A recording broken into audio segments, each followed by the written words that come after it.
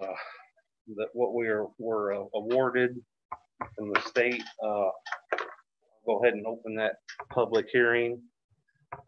Is there any comments or concerns? Yes, sir. Comment about the Bass Lake Trailhead. My problem is, how much money does a bicycle bring into Stark County? Who sells a inner tube around here? Who sells a bicycle? You're going to take away from where the fishermen, the overflow from the fishermen park at. And I don't, why waste the money at a trailhead there? Finish the trail, at least to Ori. You know, instead of wasting the money on a trailhead, run it to Ori. Please, get the trail going. Then we only have to cross the river and connect, and we're connected. That's my point on the trailhead. Thank you. I would make a point about that. The main purpose of that is not really the trailhead, is to expand the parking lot for the overflow for the fishermen. And we're planning on having about 10 to 14 new spots for the. But that's not how it's presented in everything. I know. I understand that was a preliminary drawing done before we added those on there. Actually, we listened to your complaint and we added those parking spaces in there and took away some of the trailhead spot. The main part of it is, the main purpose is to expand the parking. Okay, and there's, thank you, Rick. Yep, no problem. Is there anyone else with the question? If possible, I'm sorry, could you identify yourself for the... I am Mike Samek. My nickname is Smiling Mike at Bass Lake, and you know, we did get your messages too, and we did discuss them. Reply to me. Well, you know, I don't like that. My other question to Stark United is, why don't you help a 501c3?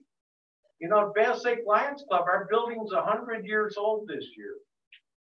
I cannot apply for a grant from the Lions Club because it's not my building. It's a township, community, county building. I can't apply for them. There's grants available. I believe you told me one time you saw something come across your desk when you were in the other position you were in.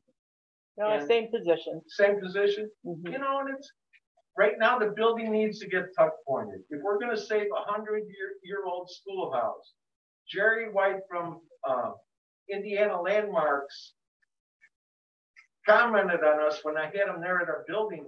We are one of the few one-room schoolhouses that still have our outside privies, which are the old outhouses out there. We should be proud of this. Are you in the I'm in the Lions, but I'm no, not I know that. Lions member right now. Are you on, is your building on the National Historic Register? Is it on? I don't know. Okay. I can't find any information. See, it's not my building. It's North Bend Township. Environment don't help me out there. So I don't know how to apply for grants. That's why I'm here for that part of one thing. But thank you for letting me speak. You're welcome. Yes, ma'am. Could you state your name? My name is Leah Hayes, and I live near the Smith Lake. And I don't understand why you aren't telling us about the Smith Lake stuff first before you're asking for comments. Because I honestly just received it on my way here in an email, and I've been trying to go on the website for KLA, for the sellers, for the Sandy Beach one on the Smith Lake, and TMR, and there's another website, and none of them had the plans of it. And so this is like new to, I assume, everybody else, because even on the TMR page of the Facebook, which is only supposed to be like people, there was a letter posted that one of the residents got that was posted. So then it started getting comments, but nobody has this information that was commenting. Nobody, and so I called the president and I left a message. I also texted the president of KLA because I got that off the newsletter and still got nothing until today. Mary was kind enough, because I finally got to the right person that had a copy of it, and she was able to get it to me right prior to the meeting. So are you going to vote on anything tonight for return to Smith Lake? No. And maybe I can offer a little explanation, and maybe we can have somebody from the Stellar Committee speak a little more to that. I don't know who else is from Coons Lake. I'd say I'm most of assuming you are from nobody else- Coons Lake. I I'm recognize assuming most of you. anybody else is from Who's from Lake. Coons Lake? Yes. So pretty much in the darkness part, I talked to a lot of community members, and nobody had any information. Well, I think that's probably partially true. This is what I understand happened with the Stellar Committee. First of all, the commissioners do not comprise the Stellar Committee. We have several members here tonight that we have given authority to apply for this, the Stellar Communities, and they were a runner-up last year, so they were awarded $333,000 to apply towards their I community. did all my research on all of that, but it's not on the plan. Well, that's because it was just been a very recent thing. Apparently their first choice, and they went through the entire vetting process, which takes a long time, really, and a lot of steps to go through, was to put restroom facilities down by the park where the ball diamond is, where the Lions have their meeting room, and I think it's the sewer district has their meeting there as well. Well, apparently at the 11th hour, at the very last minute, there was some misunderstanding. So the Lions did not want to be responsible for the building, and all of a sudden it fell apart. So the first thought was, well, we can't, at this late stage of the game, we're just going to have to use that money somewhere else. Well, I got some phone calls from some of the folks at Coons Lake. Angie was one, and Rita was another one. And you folks wanted a project. And as your representative, I come up there every year to your meetings. I mean, I can see why you want a project. You've got so much to offer there. And if you had something nice to, that would enhance your community. But this particular one just was not going to happen at the very last second.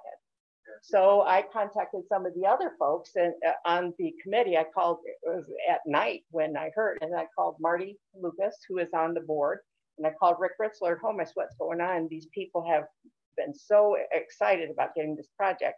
You cannot let them just be out in the cold and not have anything.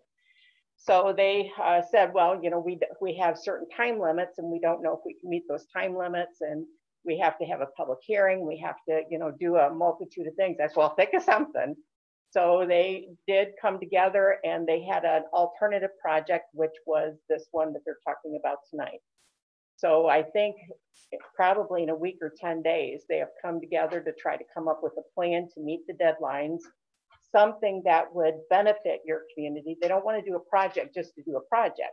They want to do a project that would benefit your community and help the greater good rather than just a couple of folks on there. So this is what they came up with. So, one second, sir. So I say, if they're happy with it, I'm happy with it, but you got to get, as much public input as possible. So that's one of the reasons for the meeting. Some of this may not have gotten through. Pardon me? It looks like they had it for 2 weeks. No, we I haven't will- even had it a week. No, I will let them explain. if you don't mind. When Stellar first came to us, they asked us for a wish list, things that we might like to see. This was Yeah, over I a year and a half understand ago. that. I understand. And that was on the wish list. We had it posted for our yearly meeting not this year, but last year. We did, the pavilion and everything. We did post it on Facebook at that time. So that was over a year ago. If there are better ways for us to get the word out there, we'd love to hear it. But the Which plan, of the Facebook pages was it on? I searched them. if it over a year ago, I believe it was on the thing bar. I was told this is 2 weeks old. That drawing. No. The drawing is all I was looking for. I was told it was 2 weeks old. If The plan is 2 weeks old. to make it part of For 2 this weeks, you process. could have That's why, explained all of it. that's why we send out the letters to notify. The day you receive the letter, everything, But I just want you there. we didn't have that when we sent out the letter. The letter You went were out. out there with a crew talking to him, and I asked you about what was going on. You were very rude to me. No, I was You not. told me it You, was none of my business. no, I did No, I not. was there. She did No, not he say was that. right there. You requested a pier put in for extra boats, and I said, sir, Not here, the boat race. and I Okay. said, that's not why we're down here, is what I said to you. She said we were I was not considering rude. I going. have a witness. Told us that if you knew what they Whatever. were down there. We didn't, I mean, I'm just saying, this is something that people on the Facebook have been asking for this, and it existed, but nobody could see it. You saw it a year ago when they had still at the meeting, the stuff we voted on at that time. This says it's only existed for 2 weeks, sir. No, plain- I went to all of them, the sale and the, Boat race. what 2020, yeah. It's for about 2 weeks, it's been proposed to go forward. Correct, but not with a picture. We wanted to see what. Well, you have it now, so, That's what I'm so- saying. We so- should vote on it. okay, so now you have it, so, Yeah, that's all I'm saying. Don't vote tonight on anything for this because nobody's seen it. Just so you know. It was not shared like it was actually shared. I will tell you, there's a limited time frame on this. We're probably not gonna vote on anything tonight. We're the conduit to hold the public meeting. The best conduit under this quick circumstances to hold the public meeting. So we're probably gonna refer the comments back to the Stellar Committee, who is gonna meet like within the next day or two, and they're gonna vote either yes or no.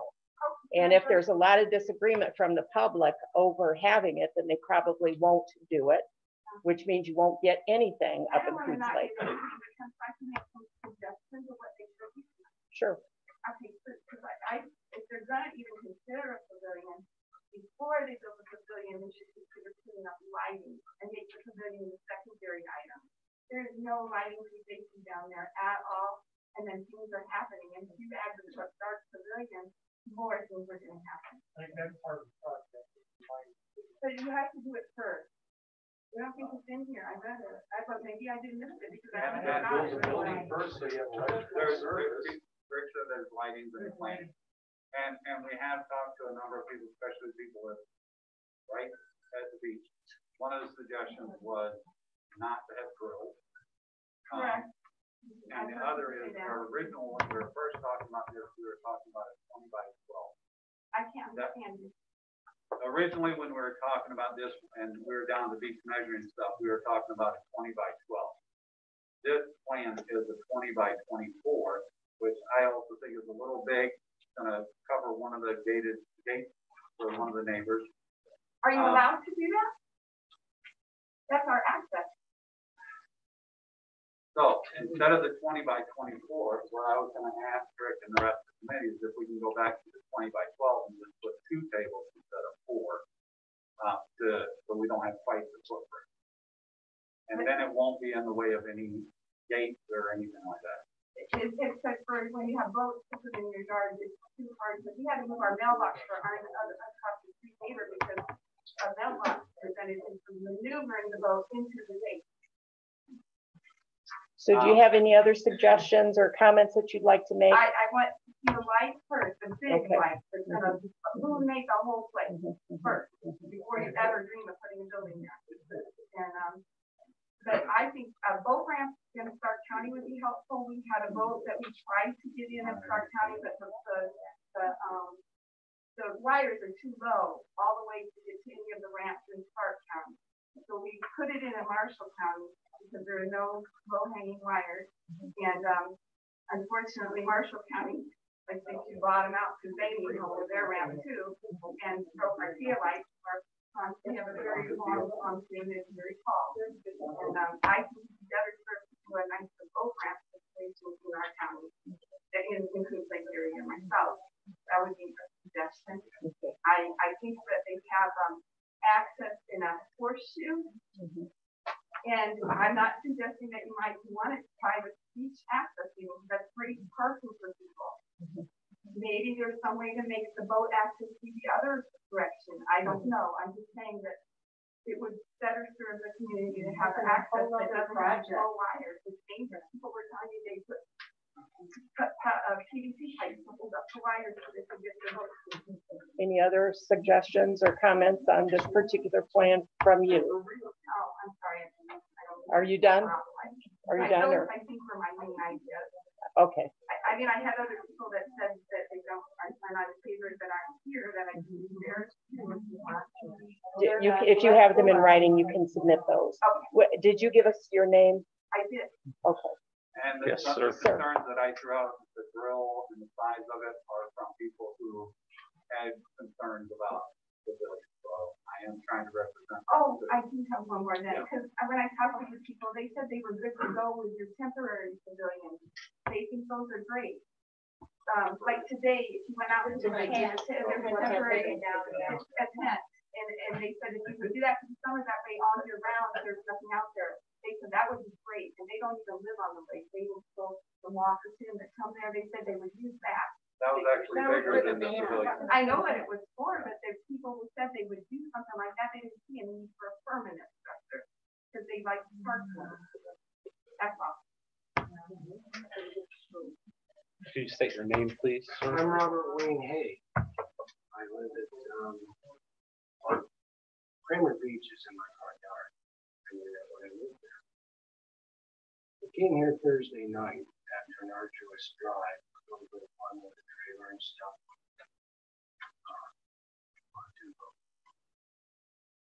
I had a work email to put off, and when I finished that, it was around 2 o'clock in the morning. At 2 o'clock in the morning, I encountered a couple of young gentlemen between 18 and 23 that decided to go for a swim. So I went and I took a picture of their car under the pavilion. And my phone's about dead, but if you'd like to see it, I want to show you. Sure. The one guy weighed about 25. The other guy told me he weighed 210. They proceeded to threaten to kick my ass. They called me the N-word. Then they called me a retard. And then they started talking about my age. Now, I requested that they refer to me as special needs because that's what we refer to me at all. But having been in the Army and having been a peace officer, you can barely see it. My phone is really dying. But these kids weren't even bad. I mean, it looks to me like he's going to get, and I'll charge you something, show it to you some other time since you're on the Stellar Committee. We're not on the phone. Oh, okay. But anyways, that was at 2 in the morning. And I'm normally not up at 2 in the morning. I had extenuating circumstances is why I was up at 2 in the morning. But since we've been there, more than once, I've seen people come down there and try to sell drugs. Now, so far, I've handed out a couple of Bibles on the Gideon and had conversations where one of them swore he was going to go to start up AA at the end of the month because he was drunk. And he wanted to quit. And I said he didn't really have to wait to the end of the month. But I've also seen an occasion where a young man came down there, parked, did the minister of selling walks, put on 3 different shirts, never went swimming, nothing like that. This is probably a meth addict. Probably got lost from the park. Presently, Joe is sleeping down there. And I felt sorry for him, told him he could sleep on my pontoon. 2 nights in a row, 3 o'clock in the morning, there's been a ruckus down there. Last night, somebody was on my boat. Joe happened to use the facilities at the time somebody decided to enter my boat. When he came out of the facilities, they ran off. I'm going to take a nap on my boat tonight. It's probably going to take over an hour for the police to get there. I'm no longer a policeman. I don't pretend to be a policeman, but I don't appreciate that. My mother is 80 years old.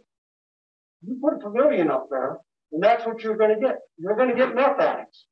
How would you like me to choke one out and drop one in your yard? That's what's going to happen when you put a pavilion down there. Because when it rained, Joe didn't sleep there. He had to find a viaduct or go to the park under the pavilion that's well lit. And the idea of putting girls up by a beach is just stupid. Sand blows, you're going to get it in your food. You put the park bench there to eat, sand blows, it's going to get in your food. Put it in a grassy area. off of 23 there, which isn't Stark County. There's a grassy area. That'd be a nice farmer's market. That'd be a good place to put a pavilion. But there's stuff going on down there. Putting a pavilion there is going to attract more of it. Why can't you put bathrooms down there? There isn't that much room down there. I mean, we're trying to put 10 pounds of bass and 4 pounds of shorts. It's just too small. You're better off to keep the beach there and to put a pavilion and your grill somewhere else. In another park is what well, there's a grass laneway, and that grass laneway would be a nice place to put a boat ramp. A lot of people like to go put their stuff into their boats. When you're talking to cement for this stuff, that'd be a good thing. Put a boat ramp there, there'll be no more beach. There's a fire lane, there'll be no more beach if you put a boat ramp. Then we'll go down to the grass lane and do it. One of my comments that I got was that if you put pavilions of fire, people won't be able to but get to the a pavilion's going to attract more of them. well, If anything, put a pavilion up by the fire station. Have them around responsible people like volunteer firemen. If you're going to build a pavilion, don't hire somebody. Get the local hoodlum to work with a cop and a fireman and see what people should be. And you'll make, if the Pope builds it, the Pope won't tear it down. Yeah. But I'm going to get to look at the F word is what I'm going to get. Oh, yeah. You would like me to come by and write the F word on a sign and put it outside your house? I don't think so, but that's what you're doing. Well, okay, we'll move on. We got your point. So is there any other? You're really taking it hard too. Thanks. But somebody said that it will prevent the emergency vehicle to get down to the beach too, if you know that the way you designed it. Yes, sir. My name's Tom Cameron. The first thing is the use of the word fire lanes. None of those are officially fire lanes. The county owns 20 30-foot runs that go into Coons Lake on the Stark County side. The fire department will not take a truck or a vehicle down there because if they back one in and fill it with water, it weighs about 8,000 pounds more than when they drove it in. And more than likely it gets stuck. They have special handheld equipment that they down there to fill up their trucks. So fire lane is not the true description of those properties. Even though that's paved? Well, the paved ones they might use, but there's 20 of those. But the beach is there where the emergency people might need to be. They can still back down there and even with a pavilion, they can still back down there and put their hoses. No, I'm talking about the help that you need, the help, there was an emergency. So if there are 20 of those, they don't have sandy beaches next to them, right? So if you put a grill up, you wouldn't get sand in your food? There's been grills on beaches, I think, for all of my life. I don't know if that's any different than anywhere else. So for those of us that grill, we don't do that. Okay, well, that's good for you. I've eaten sand before, it's not bad.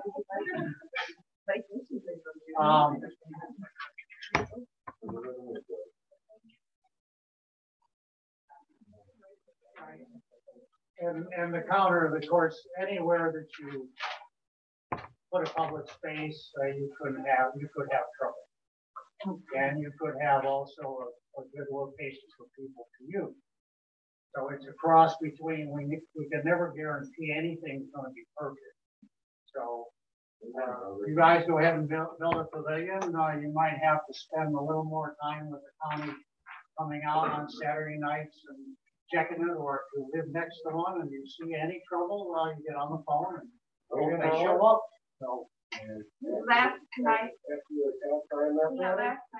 comes and that's how he literally has to break into he's right there on the lake because somebody broke in, but he was it was an RV, they didn't expect him in there. So when he's literally person up strategically so that they would be identified now.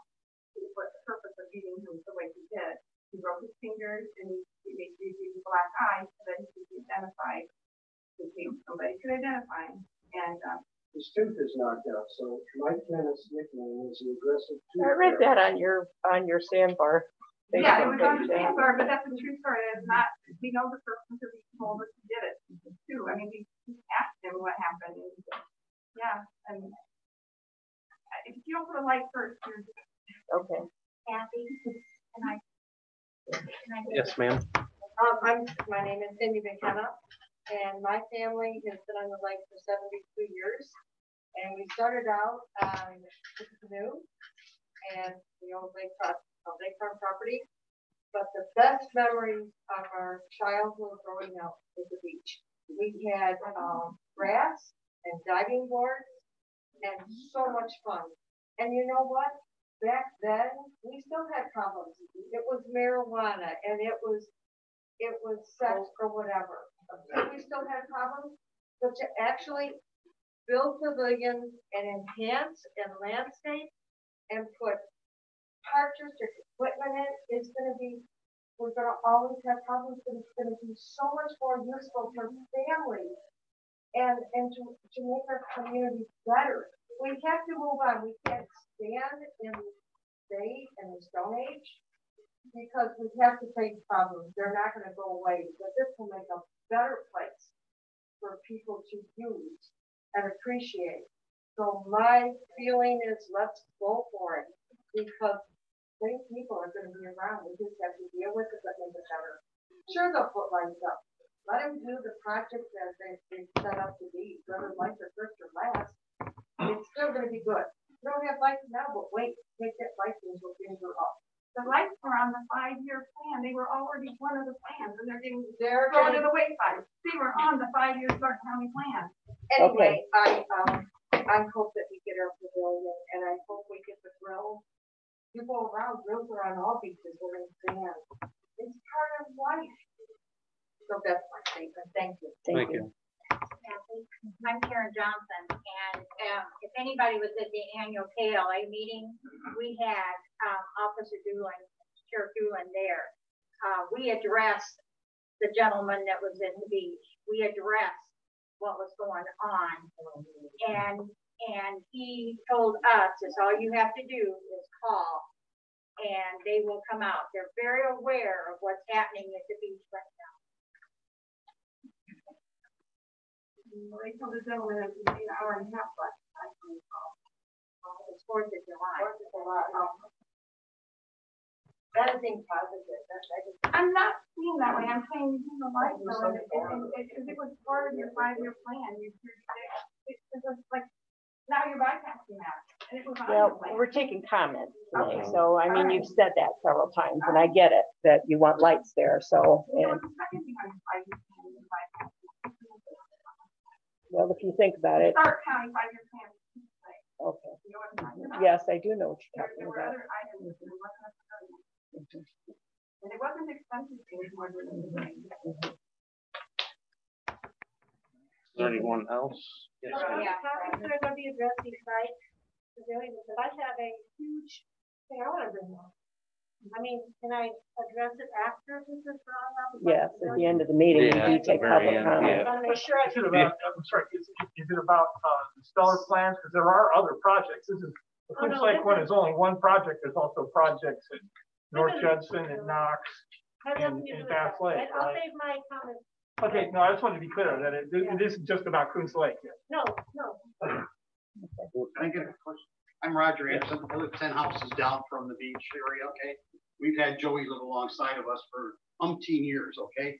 And he is a drunk and he does have problems, okay? And we don't appreciate him. But we do report him to police and he is taken away. We do the same thing at the beach area. If we see somebody that's at the beach that's not supposed to be there, we report it. Okay, there was people that broke into 3 houses right alongside of me, destroyed 3 houses, right? We lived through it, they prosecuted them, the kids are gone, okay? It's not an immediate thing that happens, but you have to report it. So, and I'm for the podium for the beach area development. Is there anyone else? Yes, ma'am. I do that Coos Lake for 7 years. I learned to swim, but right across at that they need. Ma'am, could you state And your for a name lot for the of record? years- I'm sorry to interrupt, but we want to keep a record as you said in the statement. Could you state your name? Your name. Your name, Your name. is Bonnie Hefner, Thank you. and for a lot of years it wasn't used. And I hadn't even gone down there. About 3 or 4 years ago, we started going down my kids, my son. We were there Saturday afternoon, and I watched the families kept coming, and kids, women in there, having a great time. And I thought, this is great. It's a small area, but it was still fun. Those were kids that probably don't have the opportunity to go other places. So I'm truly for it.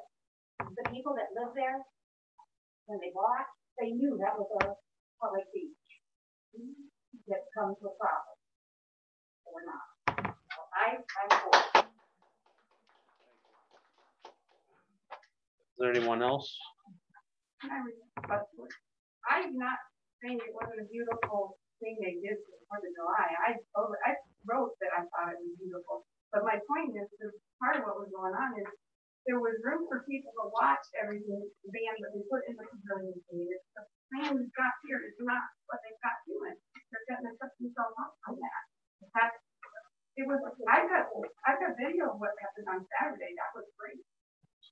And I talked to people and they like the people walking that's a good picture, the tent or whatever, and it doesn't have any covenant. If you take it back down, they'd be happy with that. So they get more room. They're going from room now. Thank you. If there's no one else, I'll close the public comment, the public hearing. I guess we got this is for that, right, Marty? Right, that's for Kirksey and I think you've already approved those. Actually, this is document for Kirksey. I just have to sign. Yeah, right? you just have to sign those. Okay. And if anyone would like a sketch of the Kings Lake project or any of the others, these are preliminary sketches. This is not how it's going to look, but if you would like just a visual of what it's going to look like, we do have those up here. Another quick question. Where will the updates be posted? If you follow Constellation of Stark on Facebook,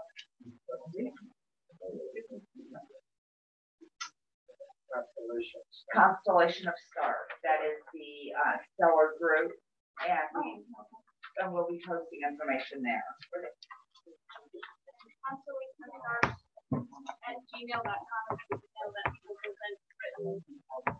Yes, and you can also, if you have any additional written comments, send them to constellationofstark@gmail.com. One thing I'd like to explain about this, Marty Lucas, I am on the committee, been on throughout. One thing I'd like to explain about the drawings, and Rick, you can correct me if I'm wrong about this, but one thing to understand is we're at the stage now where we're presenting the final. I want to say two things actually. One thing is this project isn't just. This is just one piece. The Coons Lake one is just one piece, and the idea of the project is to enhance some of the nicest things that we have in the county for more public access. And and really the state Okra's rules kind of suggested that we just have one project that would have the most impact. And as a committee, we all decided that what would have the most impact would be to try to have things happen close to everybody's homes throughout the county, not just to do it one place. A lot of times, I know we had lots of interaction with Coons Lake people over this period, and it was really an important part of our concept that particularly the two lake communities, Coons Lake and Bass Lake, would, which are unincorporated communities, would get a significant improvement. If we did get this stellar bid, well, we didn't win, but we were runners up, so we tried to pick things out of that we could, and we tried to make them distributed throughout the county. So that's how this happened. And what you're looking at here aren't the final plans. What actually happens is we submit these are conceptual plans that are used to calculate the cost of these projects. But part of the cost of the projects would actually be doing the final design with professional design. And this is done by a professional, but not as the final design, but as a conceptual design.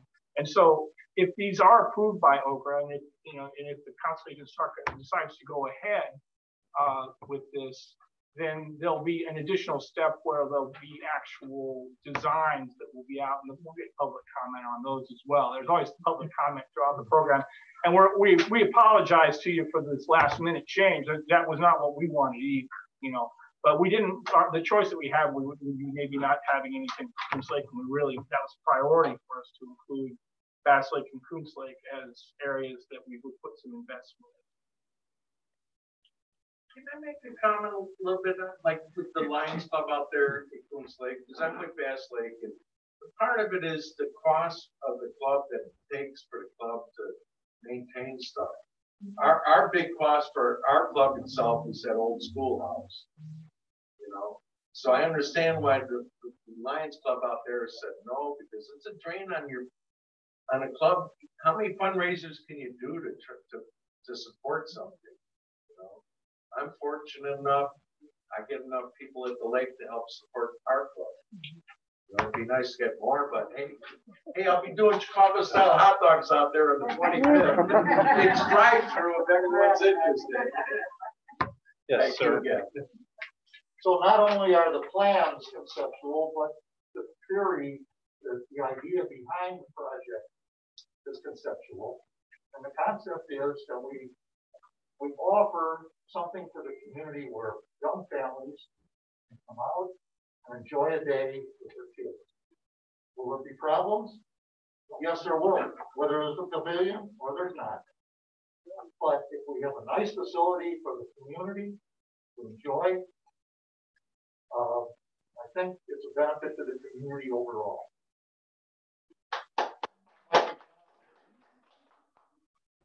Member of the Coons Lake community. Thank you. And I have to say, with the Stellar being on Facebook, my daughter has spent, I don't know how many hours, promoting this and keeping and involved in the grant work. Angie Cunningham. And I share all her messages. So if anyone lives here and is on Facebook or the Sandbar site, you would know what's going on because it's out there continuously, usually day after day, right? Anyone that lives on the lake knows.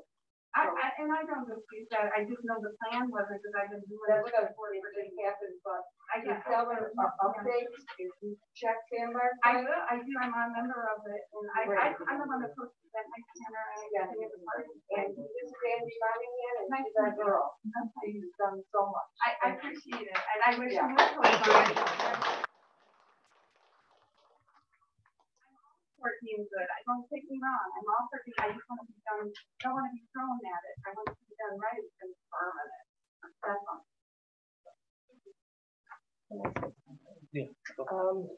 I'm the commissioner for the district in Coons Lake, and I don't know. I don't get a vote, but I'm encouraging the Stellar Committee to continue forward with this and give these folks something nice that they can be proud of and have their families come to enjoy. And I appreciate that most of you realize there'll be some issues and problems. You're going to address it as it comes up, and but let's not back down from a nice thing that could come help your community. But also be cognizant of some of the concerns. And maybe they can be addressed, maybe they can't. There's hoodlums everywhere, so. Right. So that's just my thought on it. And I will tell you all too, I'll be, this is my last year as commissioner, and I think I mentioned it at the annual meeting. I am going to take a spot on the park board next year, I think. I'm fairly certain I'll have that spot. And I'll be working, I'll remember you guys, and I'll certainly try to make sure that whatever the park board does, that we can help in your community as much as possible. And maybe at Bass Lake, maybe the situation will be different. Yeah. Turn me into it. So well, I remember forwarding the grant information to one of your members because since it was a township building owning, the county didn't have any jurisdiction. But you know, that's a good point that it's a one-room schoolhouse, one of the few left in Indiana, and maybe there's something that can happen going forward.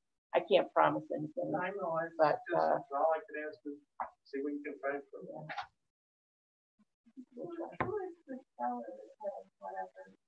I don't know, is there a president or? There really, it's a committee that operates by, you know, as a board. There isn't anybody in charge of it. Can the Stellar group that's here raise their hand? Mary Parent is our, she's not on the board, she's our communications director though. And if you want to send a communication to or from the, you know, through the organization, she's probably the best contact person. She'll make sure it gets to who it needs to get to. Right. Anything, and I will add your email as well to my Stellar distribution list to make sure anything that Stellar does. From the Stellar raise their hand so the folks here know who's on that committee. They are all volunteers and they put a lot of hours in. I'd like to apologize. I've been a little boisterous on the internet. I apologize. Can I make one comment real quick? I know that you're starting close, but just so people are aware, like this is a continuous process. Like we started with Stellar, which is just like a grant program offered through Oprah, but now it's a regional development team. And we really do want to get input from every community in Stark County. So this project is just the $333,000 that we have right now for being a part of Stellar, but this is an ongoing thing. This doesn't stop after this hearing. This doesn't stop after this week. This is long term. So, you know, if it turns out that we need to make some adjustments and in this specific grant, certain things have to be changed, then okay. But, you know, we're just going to continue to get everybody's input and do what we can to hear from people. So I just want people to understand that this isn't just like one and done. So thank you. Thanks, Jack. I guess we're gonna move on with our agenda. Yeah. Thanks for coming, everybody. Yeah, he did. Thank you. Thank you.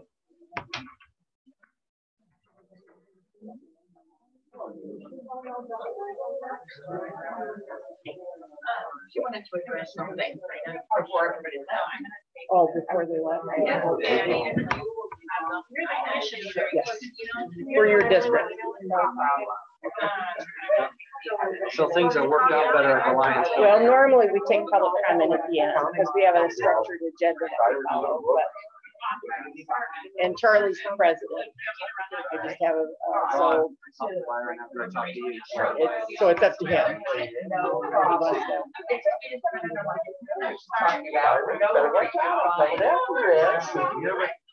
If you don't ask, right? It's all good. It sure is. Thank you, man. You had a question for Kathy then, or you wanted to?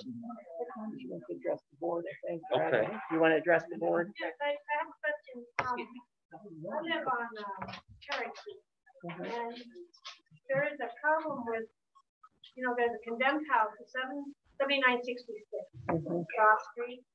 That was condemned in 2016. Is that the one where the hog was? More than one hog. Okay. Officer Dolan went back there and he said there's multiple hogs back there. And that's just behind the funeral home and just on the other side of the church. And he said not only that, there's a lot of cameras situated all over the woods. Plus he said they're burying lots of stuff back there. And he said, then I got the code man, I think his name is Terry. And he went out there and he verified this whole story. How can these people be living in an area, in a house that's supposed to be condemned 3 years ago? Well, first of all, as crazy as this whole thing sounds, especially when they're in a condemned house and especially when they're in a tight neighborhood. We were at the KLA meeting. I could smell it when I showed up to the KLA meeting. They have a very distinctive smell. And the hogs are gone. They did go up there, I think, last week and confiscate the hogs. But regardless, they still have rights. That's what our legal system is predicated on. And I suppose the lawyer could probably talk about that far more than I could. So we have to give them notice. We just can't go in there like the Nazis and gut them down and kick them out. I want to update Steve what was being done, but thank you. The hogs are gone. They have been served notice, and I believe Bill told me, Brian sits on our plan commission, and the plan commission oversees the unsafe buildings. And so Brian and several of other members, in fact, I brought one of them with me to the KLA meeting, their annual meeting, discussed, you know, what happened and how best to approach it. So it is in the works, and there will be a public hearing on that. And I believe it's at their next meeting, which is, when is your next meeting? We meet on the second Monday. Second Monday of the month. What time, Brian? 5:30. 5:30. If you give me your name and email address, if you've got it, I'll verify that that is on the agenda. And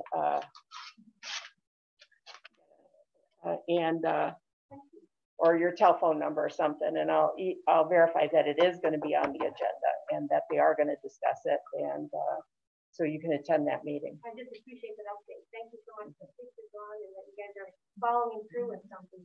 Well, in my 12 years as a commissioner, I've had some really strange things, but hogs in the backyard has not been one of them. This was the first. When they called me, I said, "Oh no, sure." Oh yes. Oh yes. So yeah. So yes, and there's been some challenges up there in Coons Lake, I will say. So I will verify that agenda on that particular property and email you or call you. Thank you so much. Sometime tomorrow or the next day. Okay, thank you. Is that all you wanted? That's it. Yeah, thanks so much. Next on our agenda is Travis and Mary Lynn.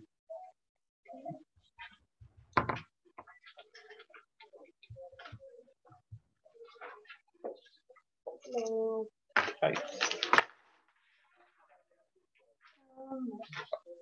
So here is what we collected from that, Jonathan here. Jonathan O'Hara, $689.75.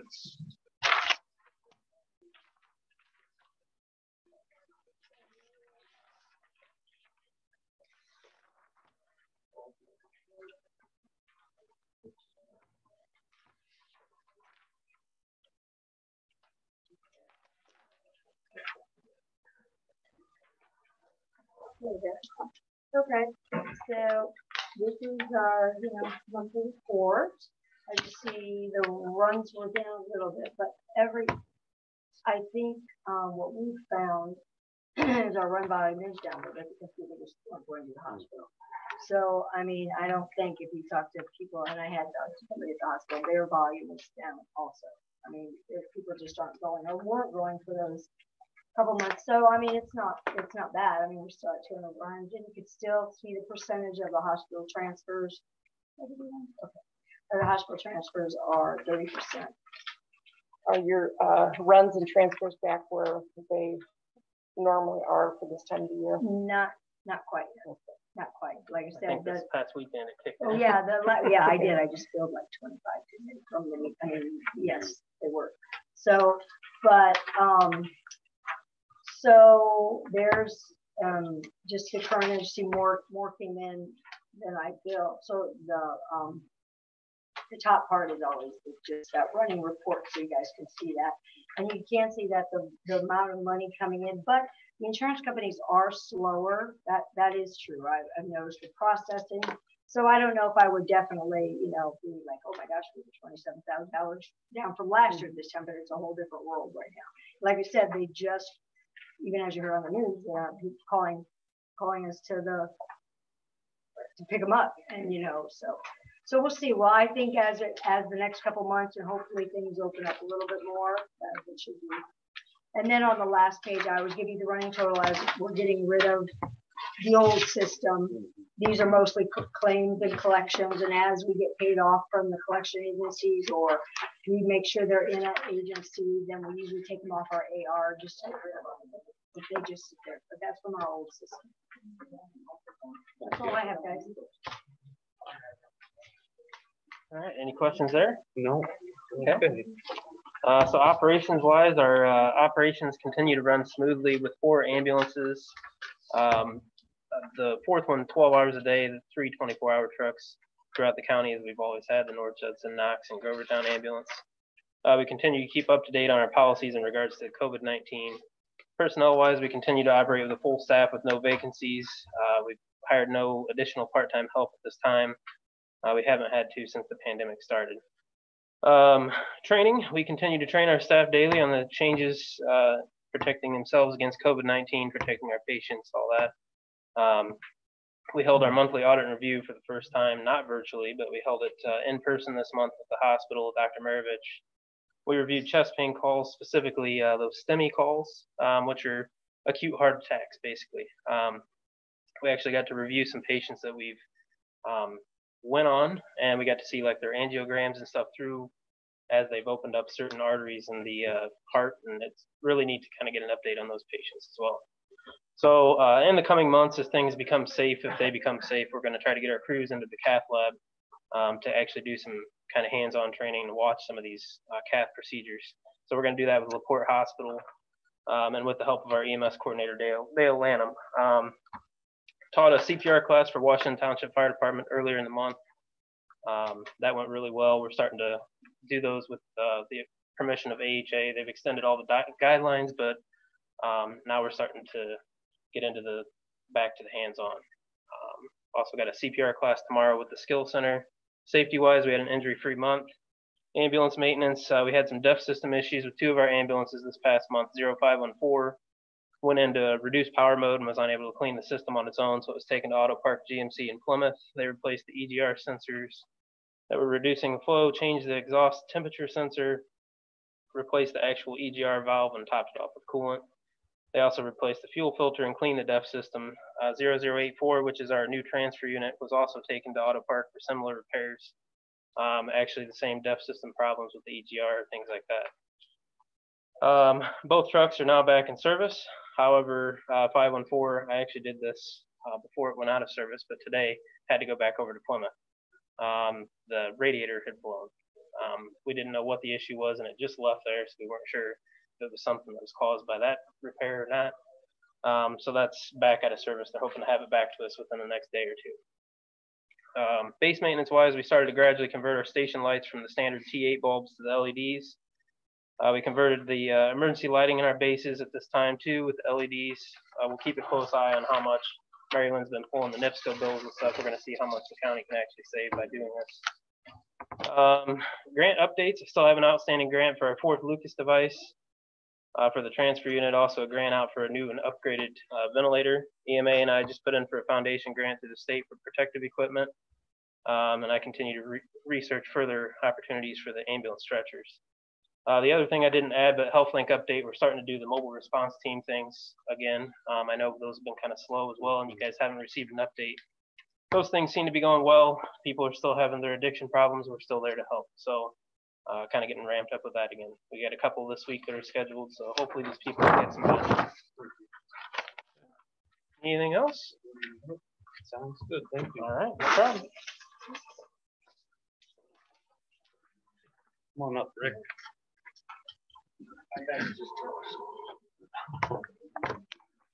All right, been spending a lot of time in the last month or so on the budget, as you know. We're the first ones to get hit this year really because of the gas tax revenue, and we're getting hit in May, June, and July, where our draw was about 13% down in May and about 20% down in June. So there's some good news though. Overall for the year, we're just down about, if you look on the chart, about 5.43% on the MVH and 3.8 on the LRS. And the traffic volumes are up to about 96% of what they were pre-COVID. So it looks like we have to weather the storm maybe for July and August a little bit, and then the next month should be better. We're looking at an overall decrease in our budget for this year by about 5 to 15% for MVH and LRS. But as you'll see in the next chart, we'll get that covered. Those are our draws for the last couple since 2016 for MVH and LRS. September, we have that green box. That's where the gas tax started. If you go down, go across, you can see how that pretty much stays the same. We're still above pre-gas tax level, even with this decrease. So we're doing pretty good that way. And I think we're going to compensate for all the revenue loss. The next chart is how much we've spent so far this year. This is exactly halfway through the claims, number of claims. The midpoint of the year, we're spending we spent 41% of our budget. We did that on purpose. We shifted some high cost things towards the end of the year. If we get the money we expect later on, we'll go back to those. As you'll see with our paving operations that we've done, we focused on gravel roads and some of the hot mix things that we already had paid for, and we're pushing some of the other things back. If we get a bigger loss than we expect, we can compensate for that. So if we spend like we did in the first half, that'll be 83%. We'll have 17% that covers that 5 to 15% loss. So we're prepared for that. We may even gain some in our cushion at the end of the year if we do that. However, we also understand that we want to put as much money in the roads as possible. If we do get that money back, we're going to put them into the roads. We have that already. We're making mix asphalt last week. We're going to chip seal and crack seal this next month. And Rains Road and 250 North are getting hot mix paving in the next month as well. So I'll get that in a minute. Now we don't anticipate as much of a loss as the rest of the county general next year, but we do expect some. So I reduced the in total budget for MVH, Cambridge, LRS by 5.83%. That's $221,000. I think that will cover any losses we have, and I don't think we'll have to ask you for any money like we never have in the last 7 years. So if we've got that covered, we're anticipating we can go either way. If we get more money than we expect, that's great, and we can put it back into the roadways. But we kind of got it covered. Now, roadways. You will be familiar with the boards that we use there. That's all the work that we've done. Everything in red is things we've already started. So about half the things we've already started. I'll go through some of those in a minute. I think I already mentioned we're going to be chip sealing and crack sealing. We're on pace for 85 miles of improvements. We've already done 48.79. Last year we did 90, so even with the revenue loss, we're there. Now we shifted some of the types of things that we do, so we can't do that every year, but we can keep up at least a year or two doing that. So hopefully revenues go back up, and then we can go back to our normal program.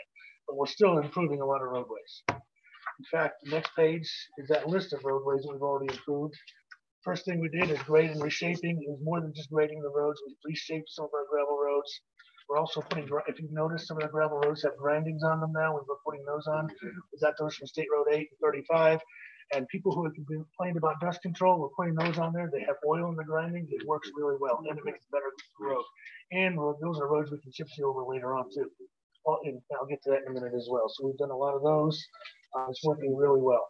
The more traffic you get on those, the more they almost end up like pavement. So they're really great. Can't get enough of those grindings. We've also, two projects will be going, that'll be 11.7 miles, 75 miles of hot mix. We may do 4 or 5 of our own after that.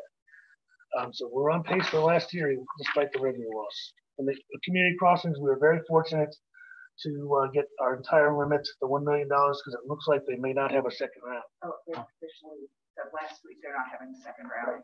Right. They didn't want to officially announce it, but yeah, they say they may do something else, but we got the total amount, so that's a good thing. Okay. Yeah, so we're really fortunate to get that. All right, on to bridges. Bridges 137, 7, and 59 are the next 3 to be replaced. 1 next year and 2 in 2022. So we're really on track with bridges as usual.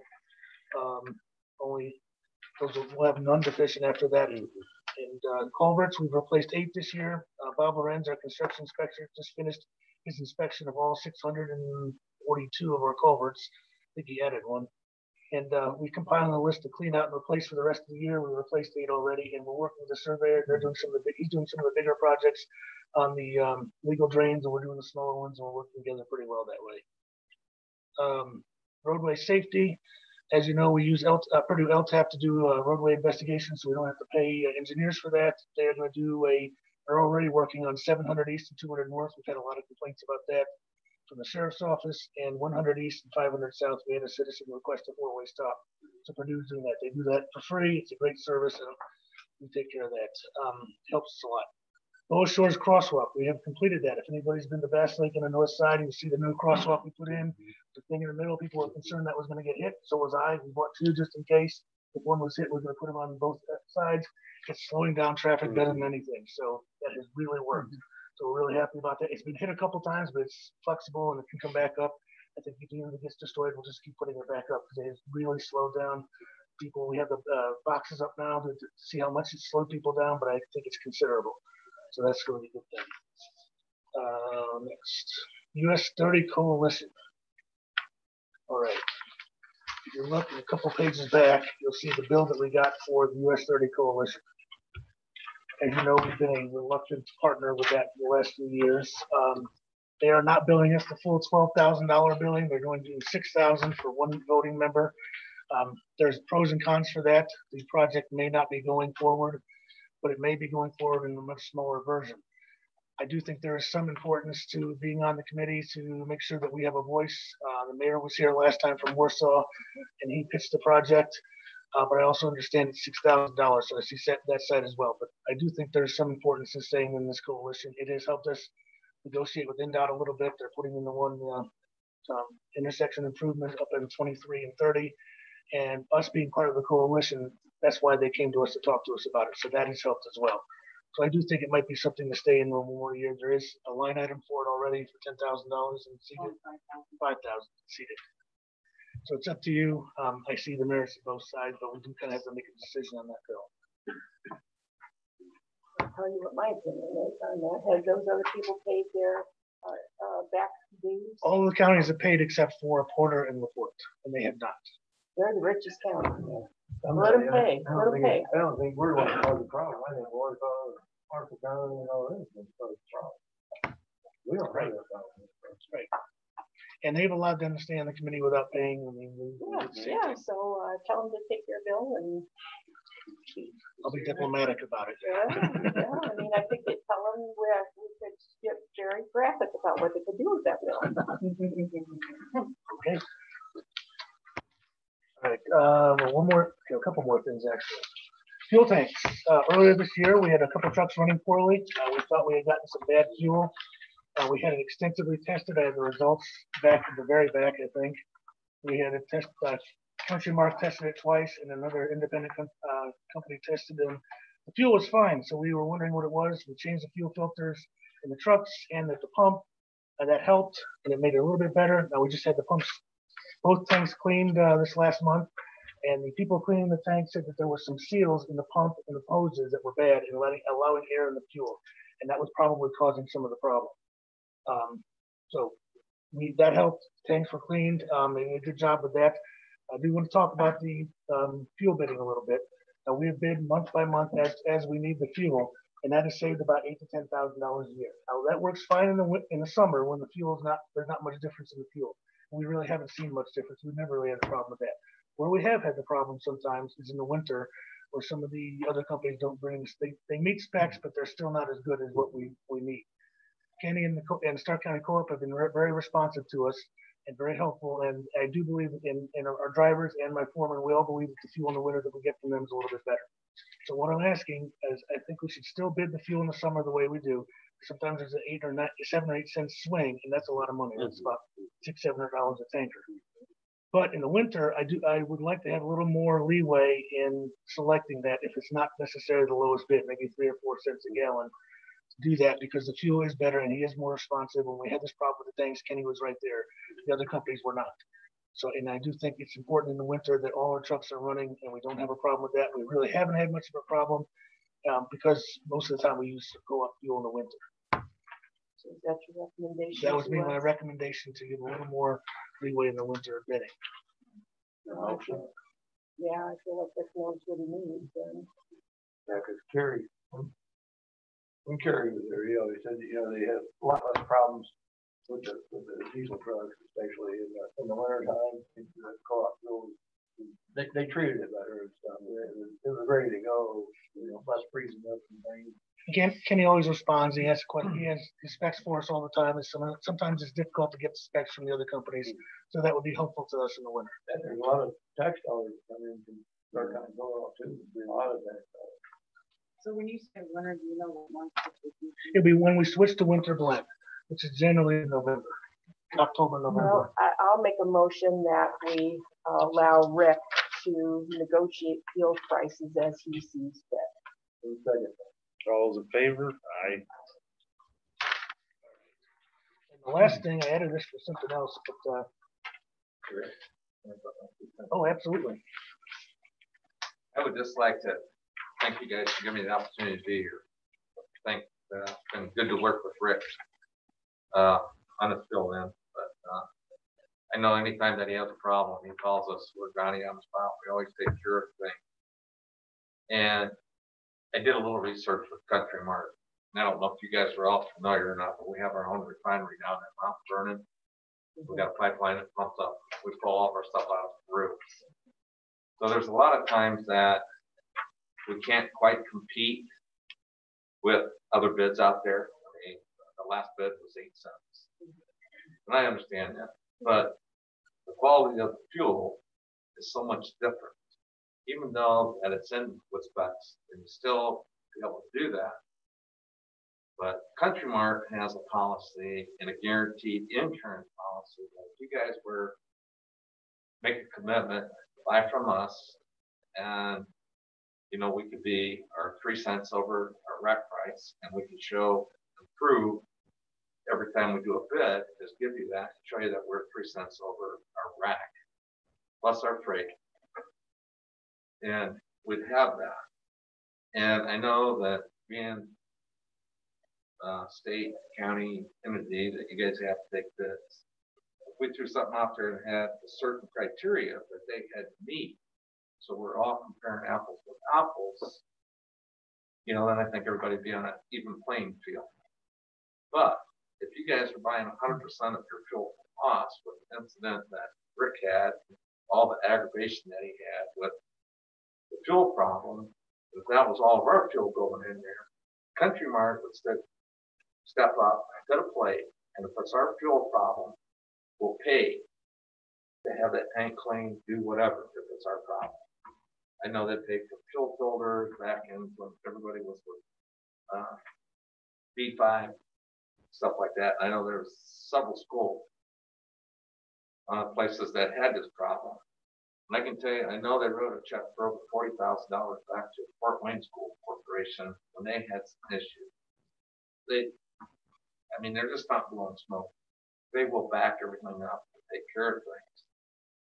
And, you know, we'd have made sure that the tank was clean, taken care of whatever issues they had with the trucks. They would take care of that, pick that up, pay for it, 100% market. So, anyways, you guys need to think about that. There's different things there that I give Rick for what you should be looking for with fuel specs. And again, we can go back, we can look.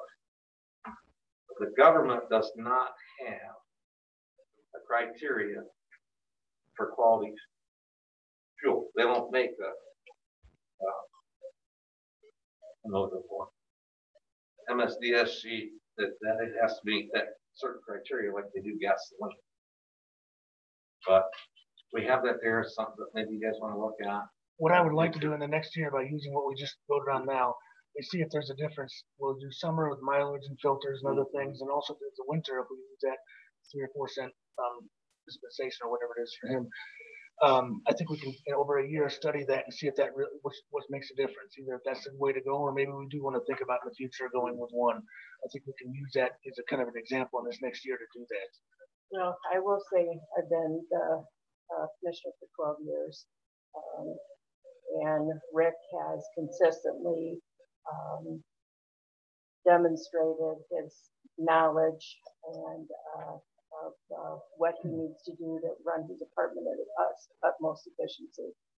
So frankly, I don't personally need to know that stuff. I think my feeling has been we've got a great guy. He's doing a fabulous job. Why would we micromanage him? Let him alone, let him do his job, and things will get done. So that's my opinion. But I'm not going to be here after the end of the year. But I can assure you, I'll probably be watching everything that's going on. So. Right. Last thing, we have a chart of the safety chart here that crash records. We're about to get our 2019 statistics in about a month or so. And it looks like that we're going to go down there. The good news on this, I want you right here, is the trend that we have. This blue line is our trend on this chart that our accidents have gone down over the years. The red line is the average of a rural county. Our overall crash statistics have been getting better every year. They use a 10-year average. If you look those first 3 years, 09, 10, and 11, we had much higher accidents, and that is weighing down our 10-year average. Once we get past that point, we're really going to swing down on the overall statistics for the state. If you look, our average animal crashes are 80. We just had 58 last year. Intersection crashes are 61 per year. We've been down. Deer strikes are very difficult to manage. As you know, we try to do that. We cut back the brush a little bit. We're one of the higher deer strike counties in the state. We're working hard to improve that, but our overall crash records are going down. That helps a lot. Saves the county a lot of money and the safety of the community. Those things we do through Purdue, that's why we do that. That's why we do those studies. That's why we invested in those traffic counters and the speed counters, and they are helping. So if we continue to do that, I think we'll continue to move forward. So we should see that in a few months, you'll see the 2019 one, see if that trend keeps going down. Right? Any questions? I don't think. Oh, yes. Okay, I'm glad, thank you. We have the applications for the gravel roads were due for next year's upgrading gravel roads to chip seal. Was June 1st. We received 2 applications. We were going to do 3 miles of roads. We received the applications for 1.65 miles. As long as those applications are fine, I think we're going to go and do those. Someone submitted an application after the deadline. It was incomplete.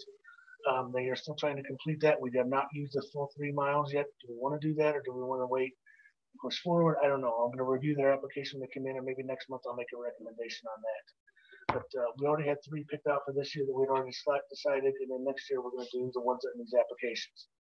So it was 700 south between 875 east and 975 east, and the three small gravel roads at Bass Lake, Pine Street, Hill Street, Beach Street. So they all applied, they all did what they were supposed to do, so we will probably approve that, but I'll submit all that to you next month. Okay? All right, thanks, Rick. Bernadette.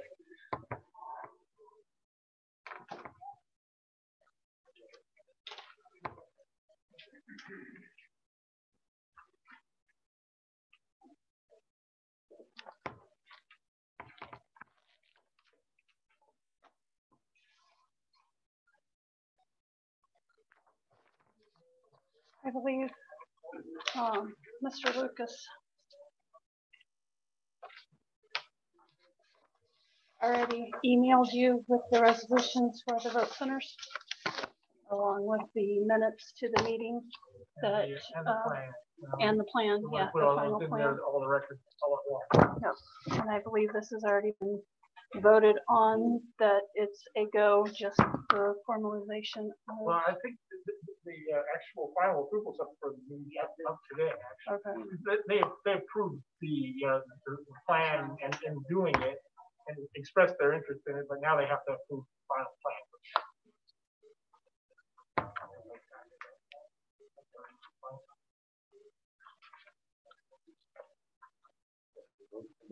You've all had a chance to review the resolution, right, and the plan and everything. Was there any questions about any of that? I didn't get any back then. The council has already approved to purchase the e-poll books for the vote centers, so that's in the making also as well. So is there a motion to approve this vote center plan? I'll second it. All those in favor? Aye. Thank you for getting that through. That was a challenge, you know, and there's a lot of hoops to jump through, and so congratulations. Thank you. I think it will be a big improvement to the way we vote here in Stark County.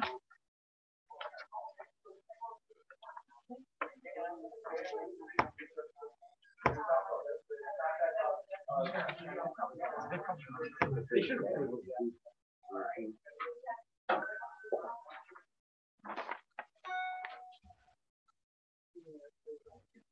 So I'm just doing one thing at a time. Next is the non-disclosure agreement with FireEye. I believe IT can explain it a little better. It's the security platform that it just goes over their platform.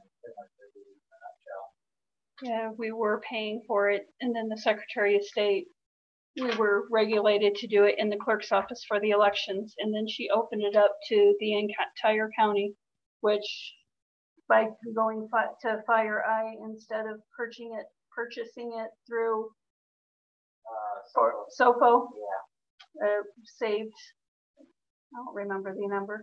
Oh, I think we're doing figures ahead, then, but, probably 18,000. Yeah. This is the answer. So the this is- non-disclosure agreement. Yes. Okay, yeah. Yes. So it's standard.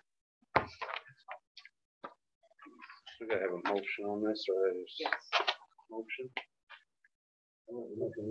I'll second it. I'll second it. All those in favor? Aye.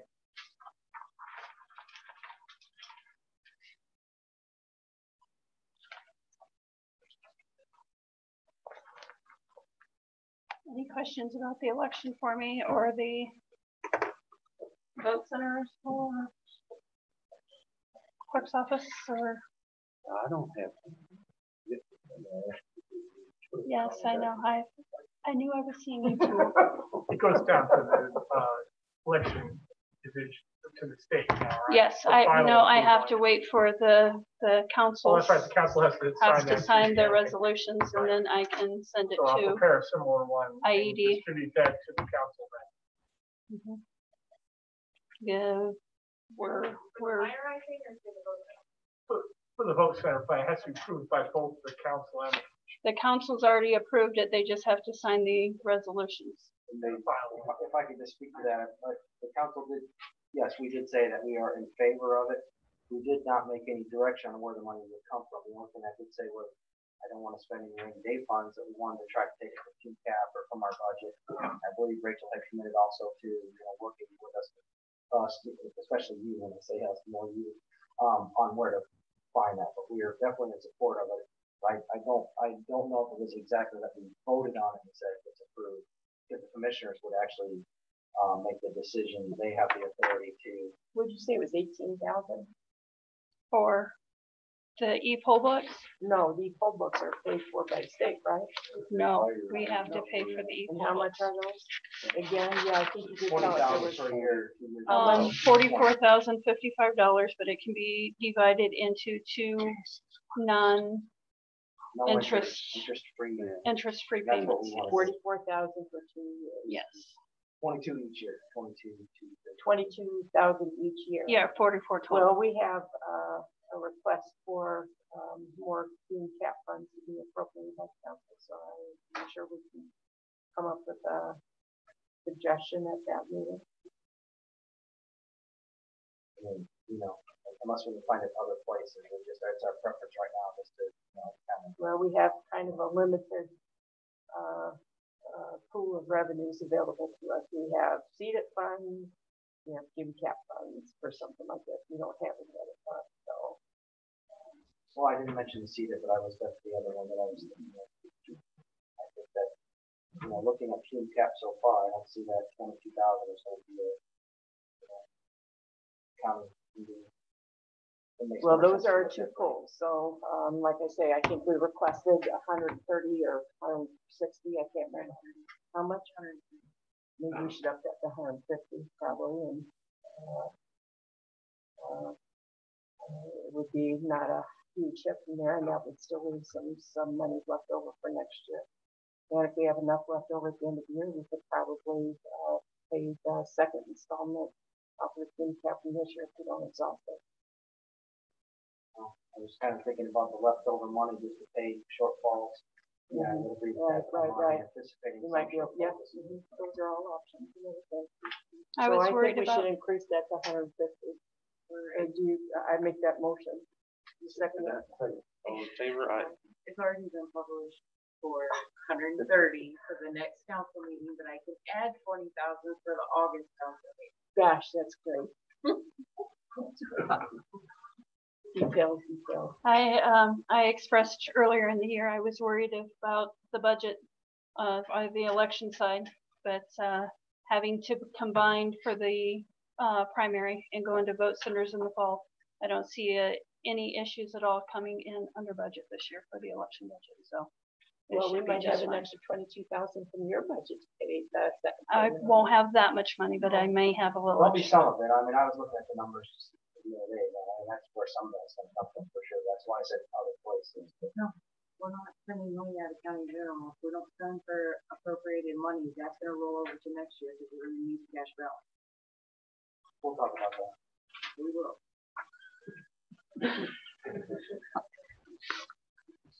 Anything Oh, else? okay, it's gonna separate. Nope. Thanks, Bernadette. Thank you, guys. Larry?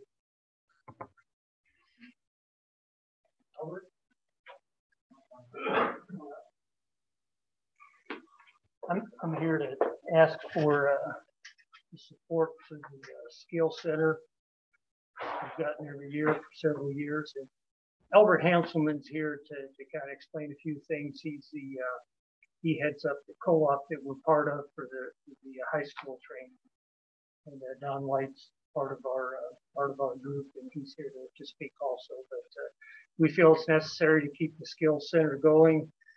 With the economic downturn, it's an important time to focus on workforce training. There's people who lose jobs that need to be retrained. And the last thing you want to do is eliminate your workforce training. And another thing that I think is important to consider is if we don't fund it, these programs that we have now will go someplace else. You know, Plymouth would be glad to pick up our Aaron program. And the equipment that we have came through Perkins grants from Albert's agency, and those would go away. That equipment would go wherever else they would put that training. If we shut it down 1 year, we shut it down forever, essentially. So we're asking that we get the same support we've had in the past, and that's what we're asking. And I think some of the other communities do similar things to support their workforce development efforts. It's not something that just Stark County does. That's a thing that a lot of communities do. I don't know if Albert can address some of those, but I mean he works around with a lot of different places. But I guess that's what we're here to ask. If you have any questions, Albert, Don, or I would be glad to address them here. One thing, well, a couple of things. One thing is, I really think our public schools ought to be more involved. Take care of things like Martha Valley does with theirs. We pretty much thrown us out of the welding area. We're building all the schools and all this money. Going in here, how much money we spent? $20-some million over here right now? Something like that. You got that. The other thing that, maybe you ought to use some of that for grants and things for these kids. When they do get out of it, send them to Ivy Tech and stuff too, after they've been through that for it. But we're thinking about building a new welding school. And we're building schools like crazy over here, and that's tax dollars. I know it's not tax dollars. The commissioners or the council has control of it. It's through the school corporation, but man, we're talking about a lot of money here, and a lot of other counties are not doing that. Well, and I'm going to have some comments here, which I'm sure everybody knew that I would. The commissioners and the council have been asking for changes for a long time, and nothing ever happens. We've asked repeatedly that the skill center go and find other funding, work with the schools, do something like that, and that never ever happens. The state is, in fact, I just got an email today about the Next Level Jobs program. They're providing workforce ready grants. They're providing employer training grants. And those are taxpayer supported, that Stark County taxpayers are paying for, and they're paying their school taxes, which is 50% of my property taxes are for school taxes. And then we're taking some of this money and adding more taxpayer money on top of it. And it's very frustrating when you ask Skill to make some changes and all we ever hear is, well, we can't survive without it. This is the way we've always done it, and nothing ever happens, nothing ever changes.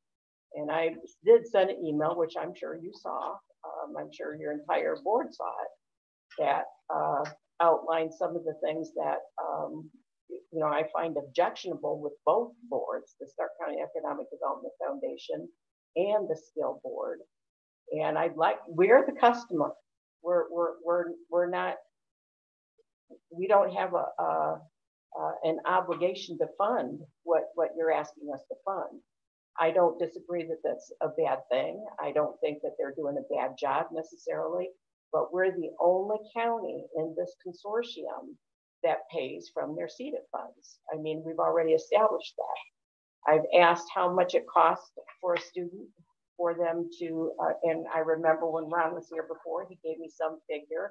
And I said, well, how much are you collecting for each student? It was more than it cost them. I said, well, then you're making a profit. Oh, no, we're not making a profit. Well, I mean, what are the numbers? I mean, if he doesn't know what the numbers are, that's a problem. And frankly, I think it's time for Ron Gifford to retire. He's a nice guy. He won't live here. You know, there's multiple other issues that goes with that. Some of your board members, you have the same board members for many, many years. I know Jim Wagner's been on there since the 80s. You can't change if you keep internalizing the same people and the same habits, and you cannot keep up with the times. That's my opinion. Now, and then when you do object, it's pretty good character assassination that goes out. I mean, there's tremendous pressure to conform to what the Economic Development Foundation and Skills Center want. And I find all those things objectionable. You know that we are going to lose at least 15% of our income going forward. But what are you going to do to adjust to that? Have you been to the schools? Have you done any fundraisers? Have you asked employers to participate? Have you seeked out any grants? I think the answer to all of that is probably no, especially in the last 6 months. I think you need somebody that is enthused about their job, that is energetic and is willing to commit to doing the things that need to be done. If you want to continue, you need to partner with Ivy Tech. That's the state's supported programs. That's part of where all these grants are coming for. We need new and fresh ideas for how to provide this education, but just giving money every year just isn't cutting the mustard as far as I'm concerned. That's my opinion on it. I think it's a disservice to the taxpayers if we don't press you to look into other avenues and other options for getting that money, especially when we're the only ones paying it. Marshall County doesn't pay, Fulton County doesn't pay, and St. Joe County doesn't pay. And we're bringing their students over here, and part of our money is going to support students from other counties. It's not right. I'd like to say a few things. One, as far as the training programs you talk about, that's for individual workers or for the company. It's not a training program where they give a grant to a company or an entity like Skill. I mean, it's not designed that way. Ivy Tech, we partner with Ivy Tech on a lot of things. Albert can relay that information better than I can, but for the ARAM program, we run their curriculum, and when we're starting new programs like the fire rescue and the EMT program, we talk to the Ivy Tech people, and we adjust our program. Well, we use their type of training. We have a long and strong relationship with Ivy Tech. Other communities do support workforce development. No one has an entity just like Skill, but they have other types of workforce development, and there's many counties and communities. Yes, I saw some of those in that. Public support into that. I saw some of those were detailed out from, gosh dang it, Diane Tellman. I must have forgotten them or whatever, but I also noticed that all those counties had, they were bigger counties, they had more people, they had more revenues than we do. Yeah. And one of them only gave 35,000. They didn't give just 80,000 every year just because somebody asked. There were specific requirements established with that, with those, the things that she had laid out there. when skill first came about, it was started because we did not have an Ivy Tech or anything like that in our community. Our people had to go to other places to attend an Ivy Tech. So that's why at that time the county decided they would go ahead and support a workforce development training center here in Stark County, so our people don't have to travel away. And I had comments for 2 or 3 of your other points, Kathy, but I can't recall exactly what they were. I understand, and it's a stressful thing, and it's very difficult. And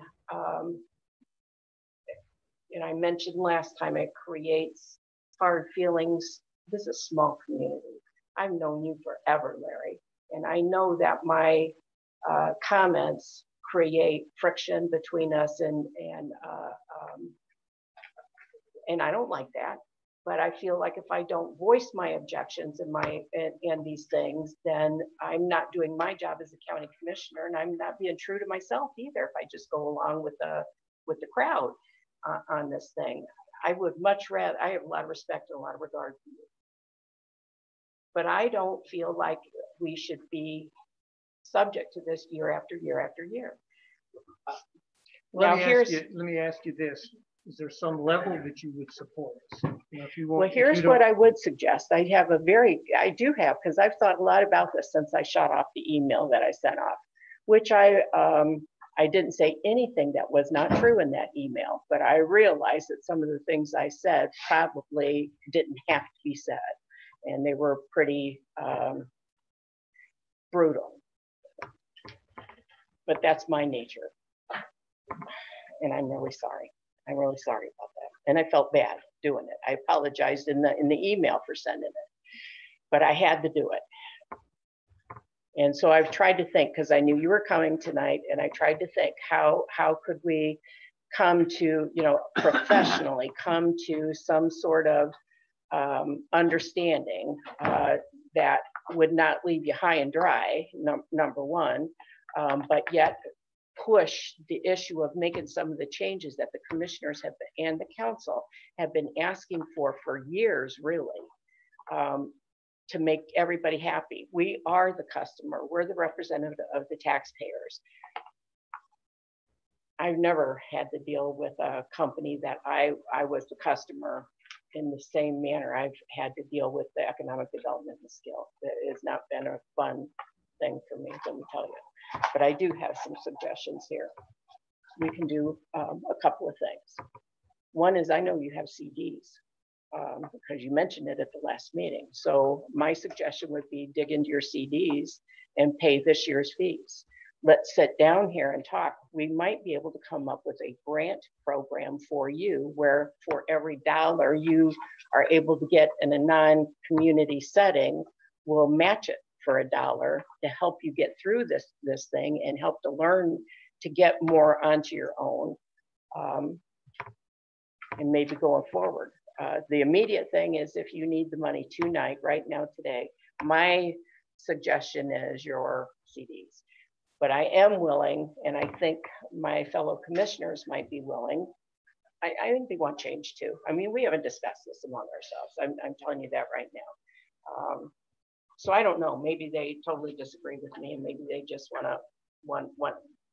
I'm not speaking for them. I'm giving you my opinions for them to hear as well as you to hear, and for discussion here. Yes, I would like you to give me what changes it is that you are seeking. I want to go back and read that email. You guys decide what would you like to see, and then we'll talk again. And I would prefer if we could have a meeting aside from a public meeting where we can discuss it. The problem is we'd have to ask Marty if that's an option, if we could do something like an executive session.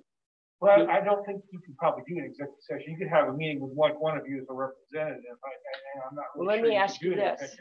One thing, Marty, that we have been able to do in the past, or if I understood correctly, we have an office, a designated office. It's a little office, but we have an office.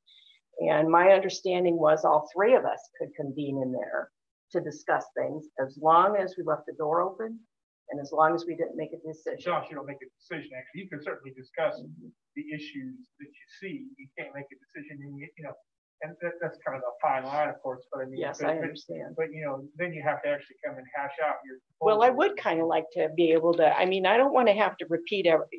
I threaten to, but I don't want to have to say everything I said in that email in a public meeting.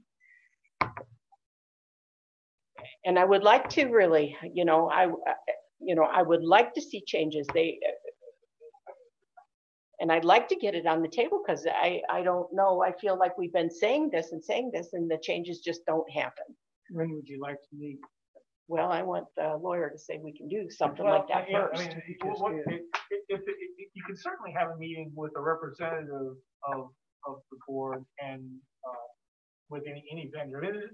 Actually, I've always have heard me say how there's kind of a sliding scale on what, you know, the application of the open door law. And I would have to say that when you're talking about essentially a vendor issue, that's actually a very high level scrutiny compared to internal. For example, the opposite end would be internal operation of the county government would be much lower. Basically, what I'm hearing you say is you, as nicely as you can, don't do that. Well, don't have all three of there's you. things you can do. I mean, you can have a representative. I think the three of you can discuss what the issues are you want to do. But having the vendor in that discussion is where you can see that's why that's so heavily regulated. That's a situation that has the opportunity for improper actions, right? You see what I'm saying?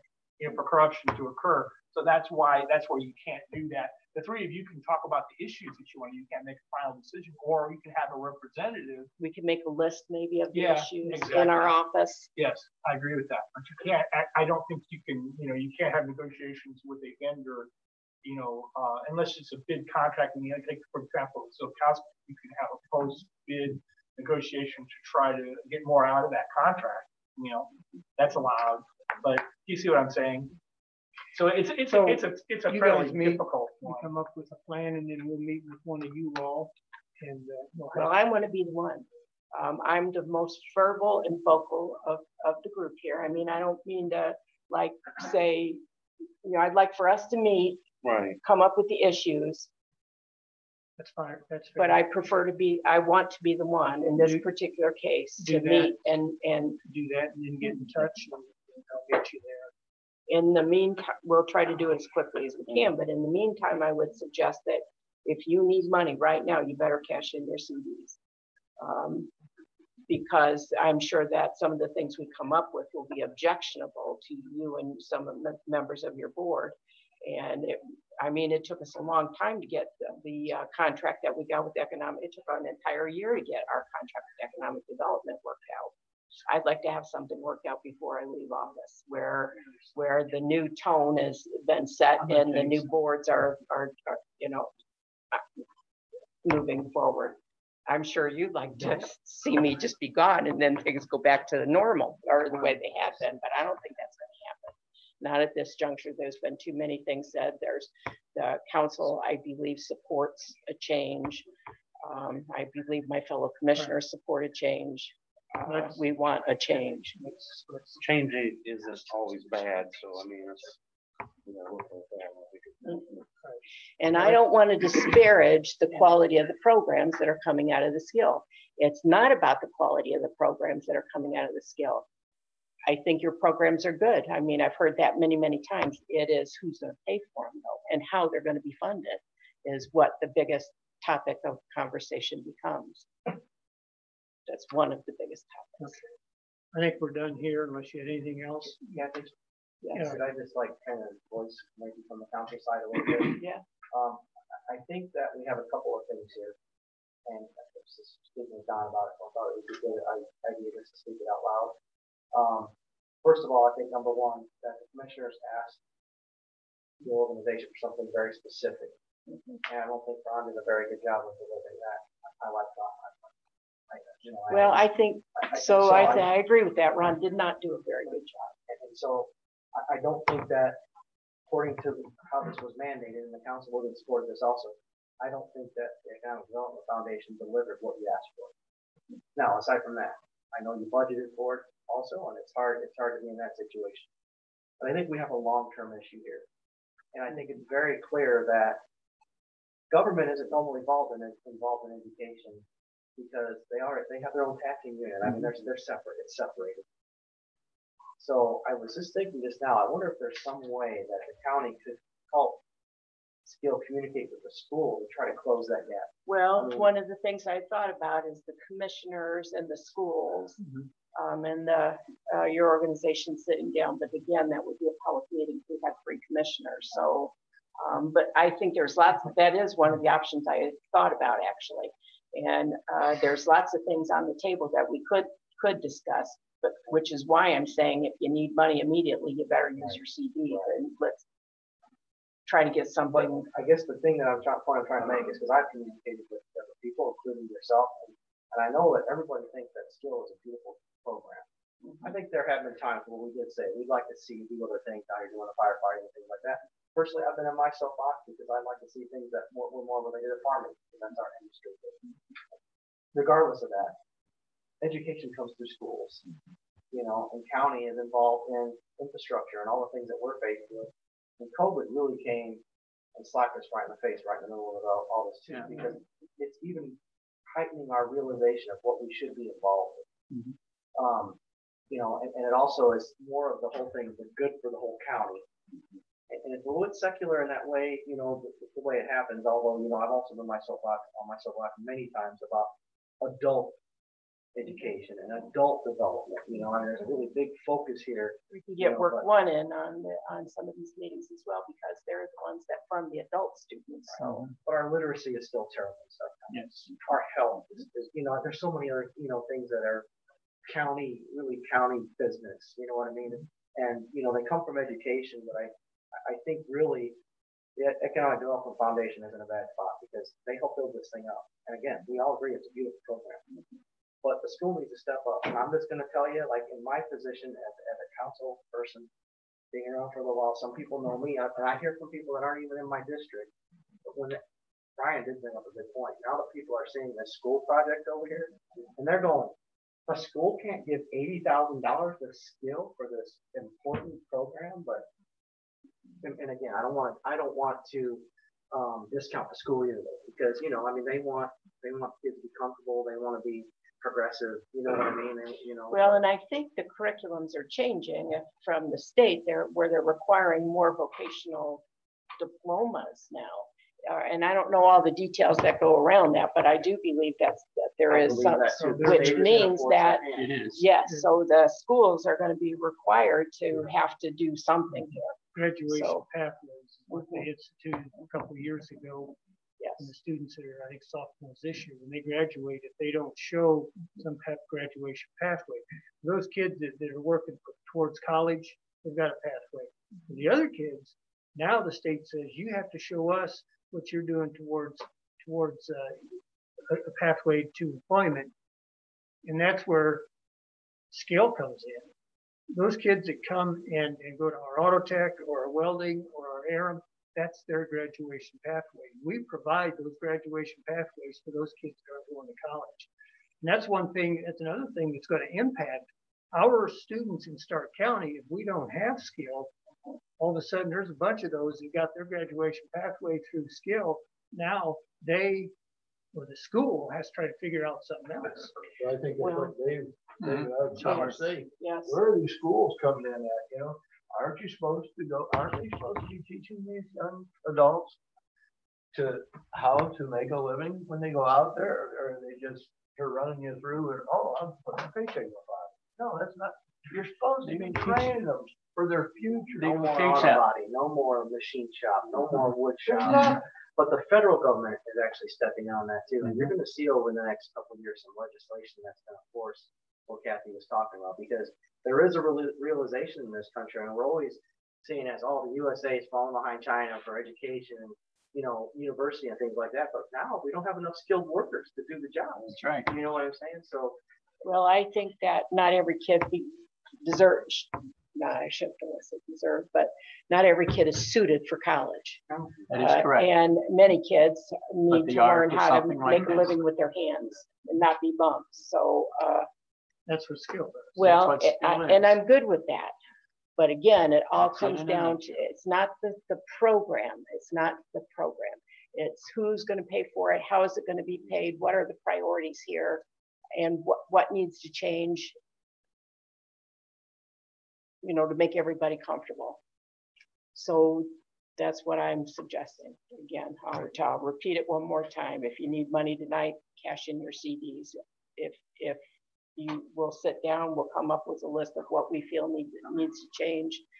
I think they both nodded when I said I wanted to be the representative. We'll sit down, but I would like to do it. I don't want anybody pointing their finger at me across the table saying, you don't know what you're talking about, because I'm going to come unglued on them and I'm going to pop their heads right off. I mean, I've had that happen to me at your meetings before, so you know who I'm talking about. She's lucky I didn't deck her right in the. It's going to be me sitting across the table. It's me and you. Oh, I'm not going to say that. So don't. Okay, that was my last meeting that I ever attended there too. By the way, all right, I think we're set. Then you guys will come up with some thoughts, and you give me a call when you're ready, and I'll come meet you. Could I ask one more question though? I'm interested in what I've never gotten over that either, Larry. So I'll never get over it.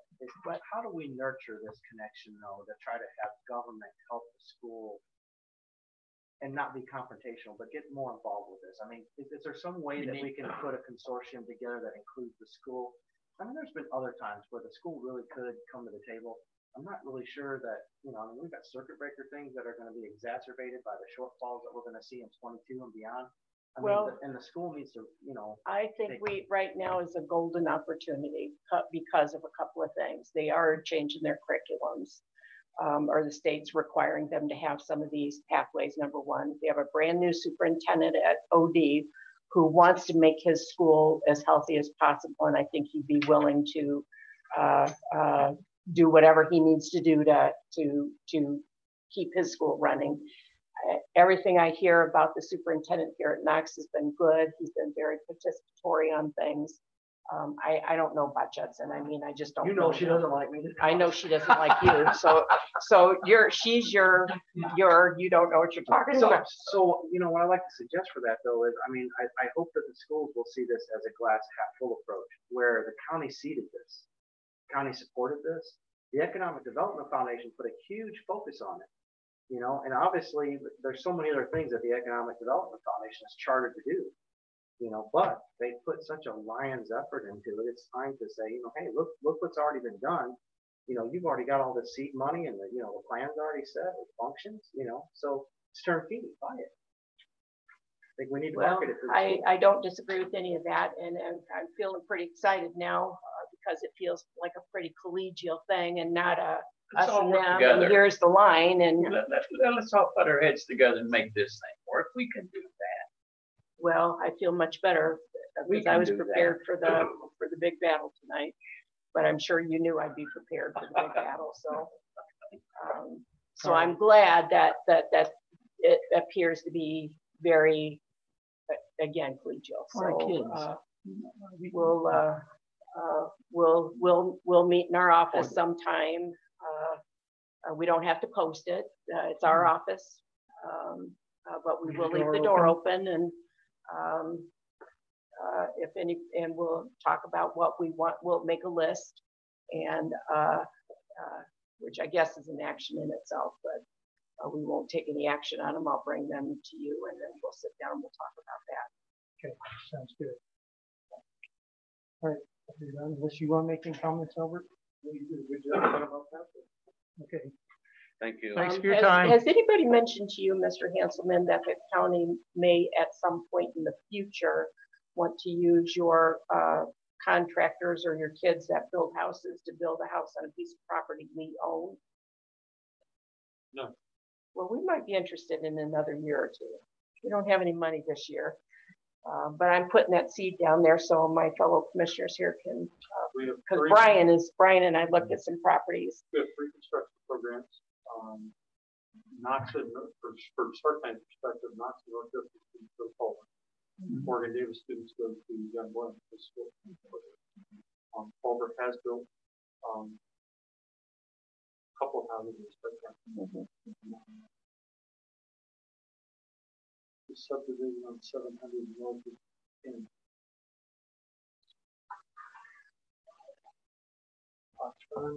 Fox Run, is that what it is? On the left? Yeah, I think so, yeah. Going north. 700 north. 700 east. 700 east. 700, excuse me. Going north of 10. Oh, okay. Okay. How's that? Okay. Yes, yes. I'm not good with the numbers. Yeah, 700 one there, east. and then we built one on Bass Lake. So. Well, they may have some. And what happens for that program is that would probably come from Culver's program, is what we do for someone to build a house in any of our programs is that sometimes we build a spec home in a couple of our programs, but Culver has a list. And in that program, and then a homeowner or potential homeowner writes a letter of interest to the instructor and then talk about the kind of home you want because is it doable for the kids, things like that. It's a teaching class. And then you get your name put on a list and then you're assigned a year.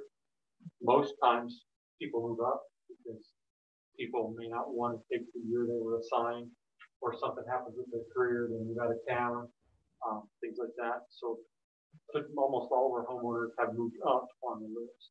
Would you have a homeowner or is it the county? No, we had talked about in a commissioner meeting about, we have several really nice pieces of property that for one reason or other that are under. Home. Yes. Does that work, Albert, if they did a spec home that they do? Well, we've done spec homes. Culver has that program. John Glenn and the Plymouth program. Plymouth builds a spec home every except with one exception. And John Glenn does both. If they have a homeowner, they'll build one for a homeowner. If not, they'll build a spec home in Culver. What our programs are. Put them up on the list and what our programs are is that for our operating costs, money goes back to the kids in scholarships for them to go on to union apprenticeships or if they go on to school. And we charge 20% over the cost of materials that we can. So, for example, the homeowner puts the basement in, that's between the homeowner and the basement. Kids don't touch that, so we don't charge that. But we do all the framing, get 20% over the cost of the material. If we do the flooring, the roof, the cabinets, and so on, so all those, that's what's charged. So you can get a pretty nice home for a pretty good price. Do you do the mechanicals also? Depends on the homeowner. Okay. It depends on the square footage, how much time they have. The kids get exposed to it, but if the house is large, they'll bring in a sub. Some will work with the students to teach them a little bit about HVAC, electrical, things like that. And then sometimes the kids will do all the wiring and stuff. Good. That's fantastic. All depends on the home and the layout, how large. That's great. One thing I'd like to also know about in terms of the skill, when we started doing our Veterans Memorial, the local unions, trade unions came out strongly and gave us a lot of money for our Veterans Monument here. They want to have a presence. Is there a possibility that we might be able to work something with the unions for some of this education? Because most of them do have training programs as well. Yeah, we could.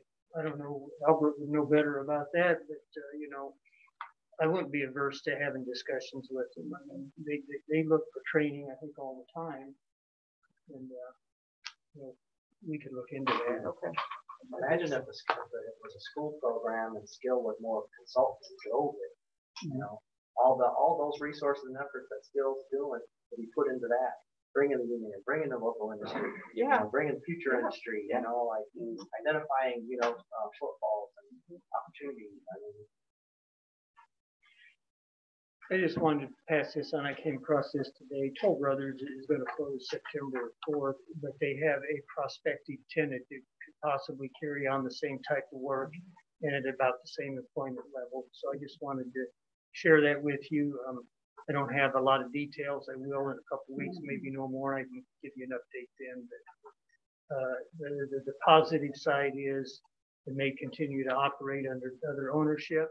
And some of the things that were mentioned can make it a better situation for the community than what it is now. And I can't get into any of that, but we can maybe in a couple of weeks. So I want to share that. Should we ask to be put on their list now, and then if it comes around, if we're not ready, we could. Do you want to do that, or?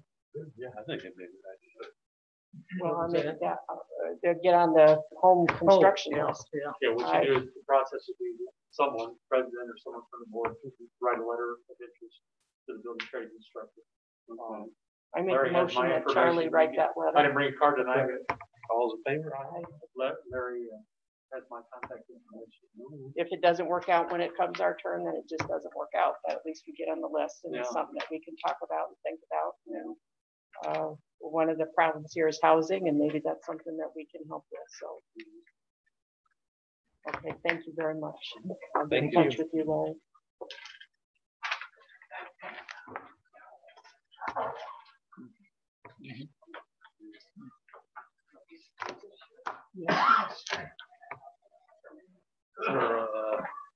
Motion to approve the vendor claims in the amount of $304,430.91. Second. All those in favor? Aye. Aye.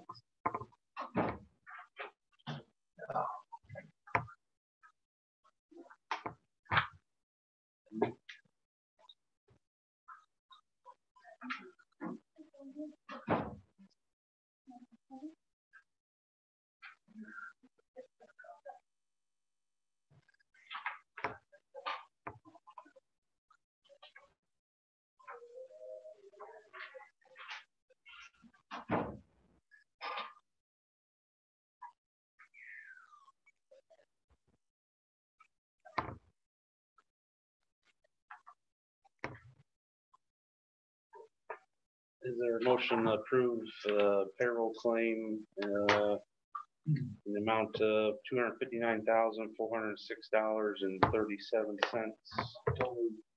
Second. All in favor? Aye.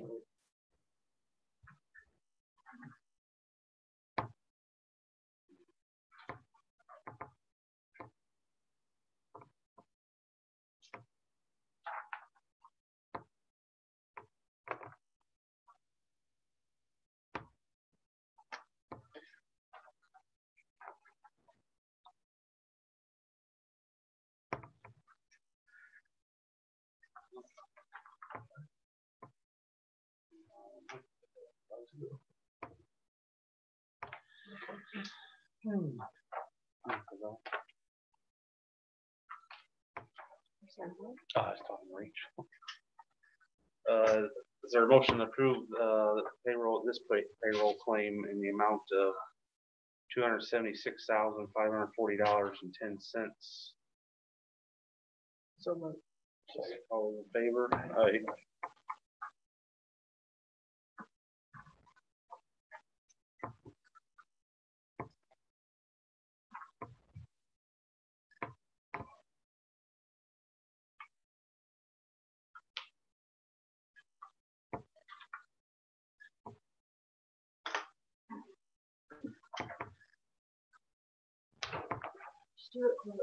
One motion. Let's say minutes.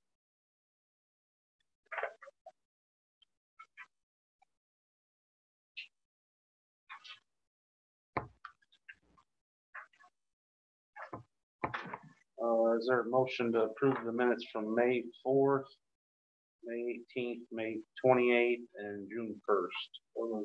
Second. All those in favor? Aye.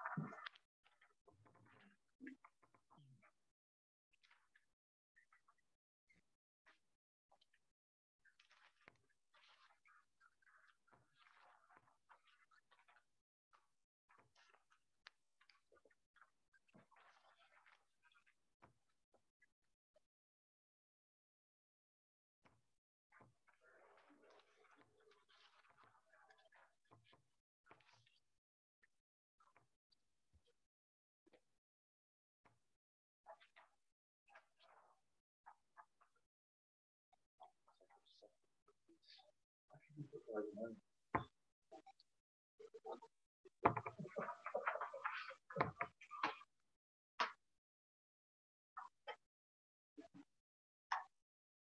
give me the wrong address, but I'm delivering stuff. I told her there ain't no such road number. And there He ain't. probably knew what he was talking about too, so. Because he was tight.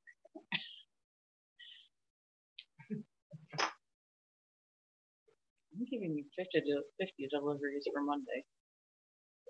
Well, Jimmy's with me.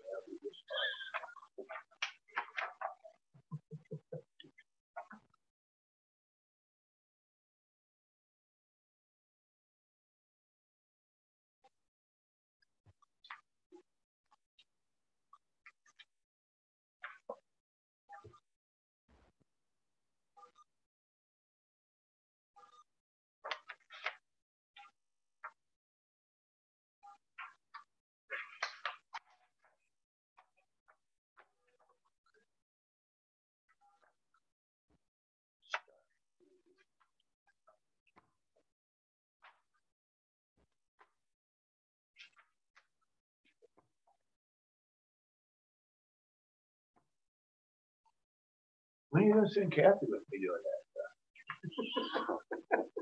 I said, if you needed someone, I'd do it, but wait till the kids go back to school and it's cooler. Yeah. And I got a new vehicle to put stuff in too, so. I took Bass Lake today. Oh, yeah.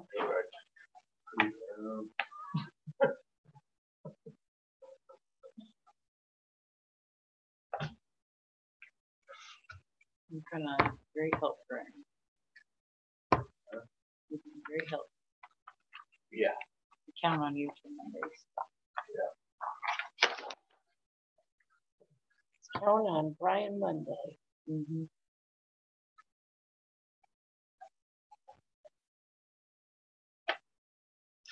Yeah. Most of the people want to talk to you, they're so bored, they don't care.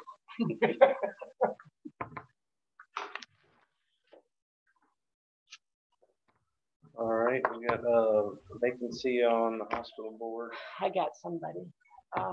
The couple of the board members called me about this position, knowing that it was supposed to be a Democrat.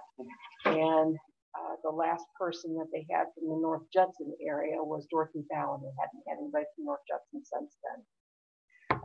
So they brought up a couple of people to me. I don't know. I said, I don't know how that one wouldn't be good. And I guess they called me because of my experience and background with the hospital. And I said, I don't want the commissioners to have to appoint somebody that is going to be educated on hospital issues. And I want them to be able to jump in and understand. And the more I thought about it, the more I realized there's a retired nurse, just retired, that I worked with from North Judson. Her name is Roseanne Bovair Shorter. You know Roseanne, you know the Bovair family. Yeah.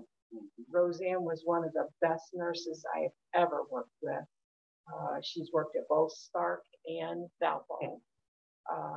She lives in North Judson, has been from that area her entire life, understands the people there and the needs and the issues that surround the hospital. So I called her and asked her if we could have lunch. We had lunch. I brought it up to her and she wanted to think about it because she is just retired and she wanted to, said she didn't think she'd get involved in anything for at least a year after retirement, just to kind of get her bearings. And I mentioned about the Democrat thing. I said, I checked your voting record, and the last time you voted, which was a while ago, it was as a Democrat. And she called me, she said she'd really like the opportunity to be on the hospital board. However, she has not voted for, the last primary was not, she didn't vote at all. She wants to be known as an independent. And I said, well, as long as you're not a Republican, because there's 4 Republicans on there, 2 Democrats, we put you on as an independent and wouldn't be either one of those and it would not shift the balance. So she's excited, she's enthusiastic. The physicians know her. the older, you know, ones that have been there for a long time, and she has a lot of respect from the hospital community. So I'd like to nominate Roseanne Bovair Shorter, as an independent, to fulfill the remaining unexpired term of Jerry Wilson. Second that. All in favor? Aye. Good. Then the meal deliveries. Going good. We have spent about $57,000 so far, which we're spending over money first. And we service about 45 households on Mondays and 45 households on Thursdays.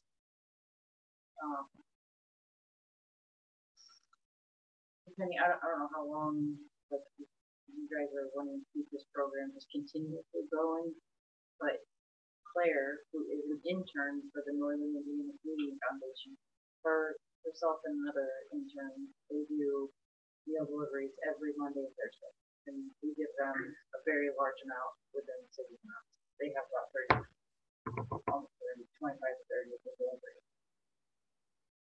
When they go back to college, which would be the first week in August, if this program is still going, I foresee that we're going to have to maybe hire a part-time person to continue what they're doing from Monday to Thursday. Because there's no departments that are going to be able to pick that up. Do we have the same need? Do we have the same need that we had? We're seeing less senior citizens. Like the senior citizens used to be up there about 85% of our requests. Now it's about 57% more quarantine people, and a little more job losses or lost jobs. So a little less senior citizens and a little more quarantine. I noticed our numbers are going up. Bernadette, did you have something? And of course, there's in November, we get also the last part my office is going to be able to do with the election. Before we get to the election. Well, personally, once the kids go back to school at that time, I mean, I will have more time, but I can't do it all. And I'd be more than happy to volunteer, but and it's, I mean, you have Bernadette or Brian, it really is one person to do it, but it's hard for one. I mean, you've seen the groceries that we had today. Yeah, I usually drag somebody with me. There's no doubt. There's a mean dog there, I send them up to the door. Then when they get fed, I just drop the stuff off and leave. And I talked to Martin about it today, about whether or not we could hire a part-time person with this money. You're gonna look into that? I think probably the answer would be yes. We kind of talked about that, because especially with you going into the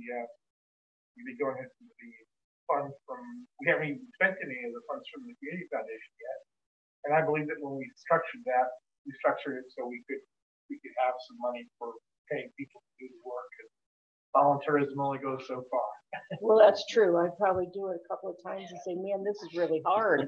Yeah, it's not hard. Yeah, but you like to talk to everybody. I do. They like to see you come, I'm sure. I do have a meeting with the Northern Indiana Community Foundation, 9 o'clock Wednesday morning. So from Brian could be there with me. It's just online, but they just want to go over some of the stuff with the program, and you know the delivery side of it. You know, I may know the entire other side of it, but I don't. Do I gotta go? Yeah, 9 o'clock my office. Wednesday. It'd be really helpful. I'm gonna be on that too. It'd be really helpful to have you with the experience you have actually getting out there doing it. You know, one thing I want to make sure I say for the record, apparently one of the restaurants, and I think it was Rob from Home Depot, had told some of his customers that if it wouldn't have been for the county buying meals from him, you know, once a week, he would not have survived the shutdown. So we produced two good things with this, and that was to help boost the local restaurants and feed people that needed to be fed. So Yes. My name is Joanne Bailey, I'm here. Is that a volunteer basis for delivery? And is that mostly in the Knox area or is it all over? All over. And around here. So if I have somebody that might be interested in doing that, do I direct them to you? Can you take liability wise? Volunteers or employees? Or you're talking about for a volunteer? Well, we got volunteers now. I mean, I got people. yeah, Jim Presley, he's not employees, so yeah. I think we can. We may, we can check with the insurance, they may want a release or something. Yeah, she was making deliveries for school. Oh, yeah. Yeah, Carla Matthews. You know what I'm talking about? No. I can contact her and see if she might be willing to help out. Okay. I would think It's worth a shot. Yeah. that maybe you could set them up if like, if they know a certain area of the county, like over by Sanford and stuff, give them that area. Yeah, we're trying to make it easier for them. We're trying to keep the route Yeah. in section. Well, you do that to me for you, send me all over the place.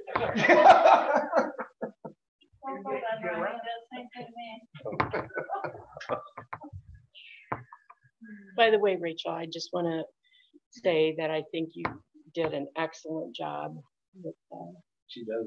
yeah, I mean, it was not in her job description. It was something she volunteered to do, and it was, you know, I mean, it was not it. You know, it took a lot, and I appreciate what you did, and I think we all did, and when I heard that feedback on Rob's restaurant, I knew we had done the right thing, and. I've heard a lot of larger communities that, like, you know, 6 weeks after it's been running here, they were starting to go, maybe we should do this. And, you know, I made me feel kind of, yeah, when it really needed to happen. I mean, you know, and that was, you know, a great collaborative effort that we get done in that short of time frame.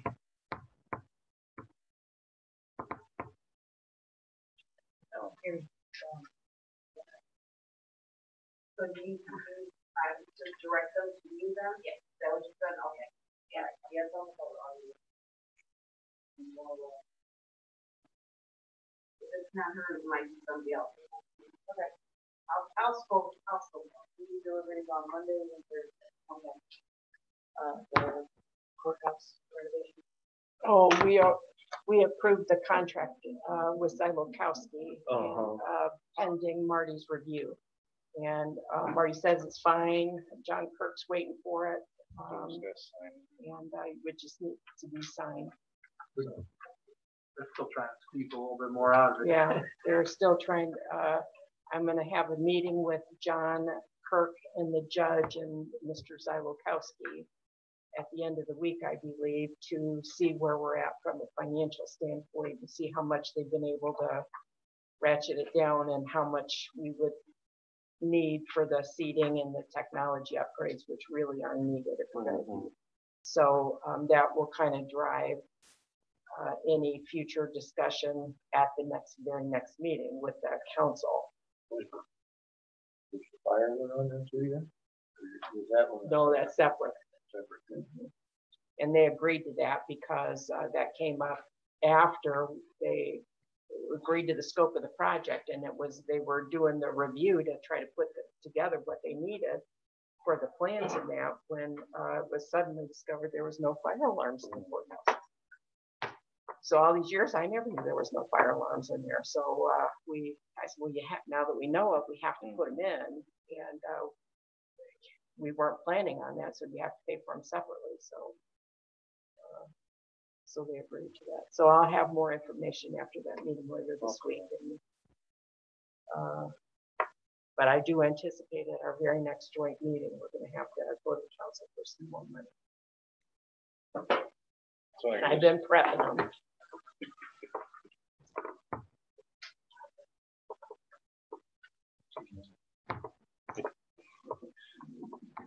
You get stuff done.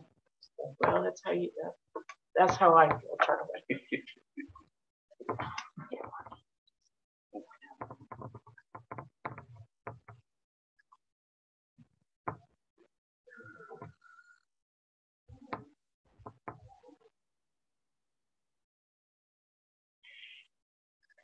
Well, he's signing those off the record. This has nothing to do with this public meeting, but Mr. Rippey, you gave a nice contribution to our Veterans Memorial.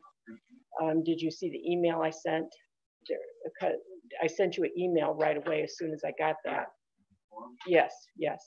If you want a paver, you need to give me that form this week. You can give it to me later, but I cannot guarantee your brick will be in place on November 11th. Okay. So just letting you know, I wanted to follow up on that since I knew I hadn't gotten it back. Trying to figure out what to put on there with all the political junk going on. Yeah. You don't know. Yeah. What general do you quote? Well, yeah. Yeah.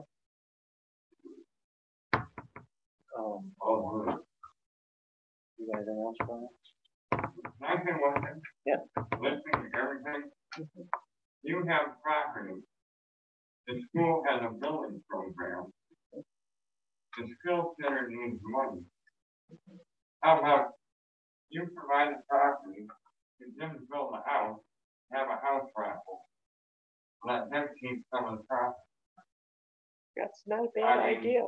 They work for churches and everything else. That's not a... Here, it would help you, help them, and cover the cost. Which was pretty much was working on that in the spring. You know, a couple of the properties that were in That'd be a win-win-win. We kind of got shut down a little bit. Yeah. Slow. That wouldn't help the right now need that they've got, but it might help something for down the road. That every year and a half. You've got to pay revenue. That's not yours. Don't be great. And put something else back on the tax roll for you. Thank you. Like 2 cents. Yeah. Thank you. Yeah. Thank you. Speaking of the veterans program, we're going to, I'm very confident that we are going to hit our $50,000 match. I've talked to the lady from Patronicity today. She's suggesting that we might want to extend the amount a little bit. So I'm going to talk to the, because I'm getting encouraged that we might have enough for some landscaping and some granite holders for the cannons that we had talked about that we'd X'd off because we didn't think we'd have enough money. So I'll talk to the committee members and see if they want to, they won't terminate the program if we meet our goal early. It's still going to go to July 21st. And she said some communities will just extend the amount of money and they don't match it, but it encourages people to continue to give it. Yeah. So I've been very, it's been a lot of work, but I'm amazed at the generosity of people in Stark County and their enthusiasm for this particular memorial and or this particular project. So, and it's on time and on budget. They're going to be starting the concrete work as soon as Doug finishes up some things that he's got going. So if it doesn't start this week, it'll start next week. And once that concrete work is done, they'll, depending on when those pavers come in, they can start laying the pavers. But the stone is scheduled to be here around October, and it will be carved. And it'll come with 5 different pieces, and we'll have a crane to drop it into place.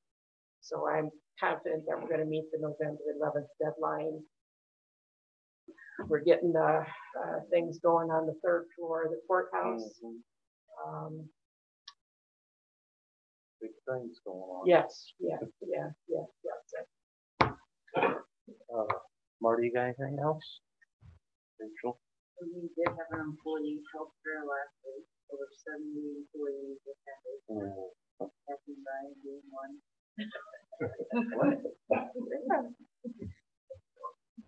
I still have a bruise where they drew the blood too. Yes. I would like to know who do I speak to, or if I propose to get 2 no Jake break signs on 421 to 10 east and 10 west. The state. Yeah. Yes. Yeah. I've been to the state, it said something about an ordinance. County ordinance. We don't have nothing with maybe they want us to write one, you know. I'd suggest she contact Rick. Yeah. Probably, yeah. Yeah, contact Rick. I did. Oh, what I've he gone said. to the highway department, I've gone to Rick, and then I was directed to come to the. That's your side of the woods, your neck of the woods, listening to you, Yeah. so maybe we talk to Rick. Yeah, let me, Talking about, right? yeah. Let me, Start from 10 and go all the way I down. know, It's terrible. yeah. That's, I drive semi, but I don't ever use, I don't use that stuff. But, no, I'll talk with Rick and then, Okay. I don't know, does he have any of your, like, your contact There was an info or email anything? before COVID hit. Okay. But I can give you the same, I think I still have it on my phone. Okay. Correspondence with them. Okay, If you give Charlie your name and telephone number, write it down for him. yeah, and then I'll, Okay. so I can give it to him. He can kind of keep you in the loop with it, so. He'll probably remember. We had, there was several conversations.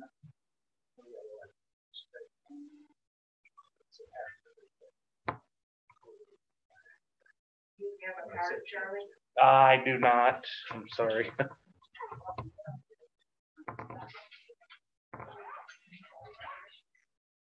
Okay. I got the deer crossing signs, at least they're not getting demolished all the time Yeah. now, so. I did that through the state, and that's why I figured this Right. would be the same premise. And Right. It's not, they sent me to highway, and then I went to Rick, and then that's when he said they'll bring it up before Yeah, commission. that should be with the state, but I'll have him, find out more about it and then he'll let you know. Well, maybe if it has to come from you to say, look into it and do it. Right, You know what I right. mean? Yeah. In that form. That might be. Yeah, Okay, thank you. thanks a lot. Does anyone else have anything? Motion adjourned? So moved. All in favor, aye. What? You guys have to sign, sign-in sheet for, you know, our public hearing. I need you to.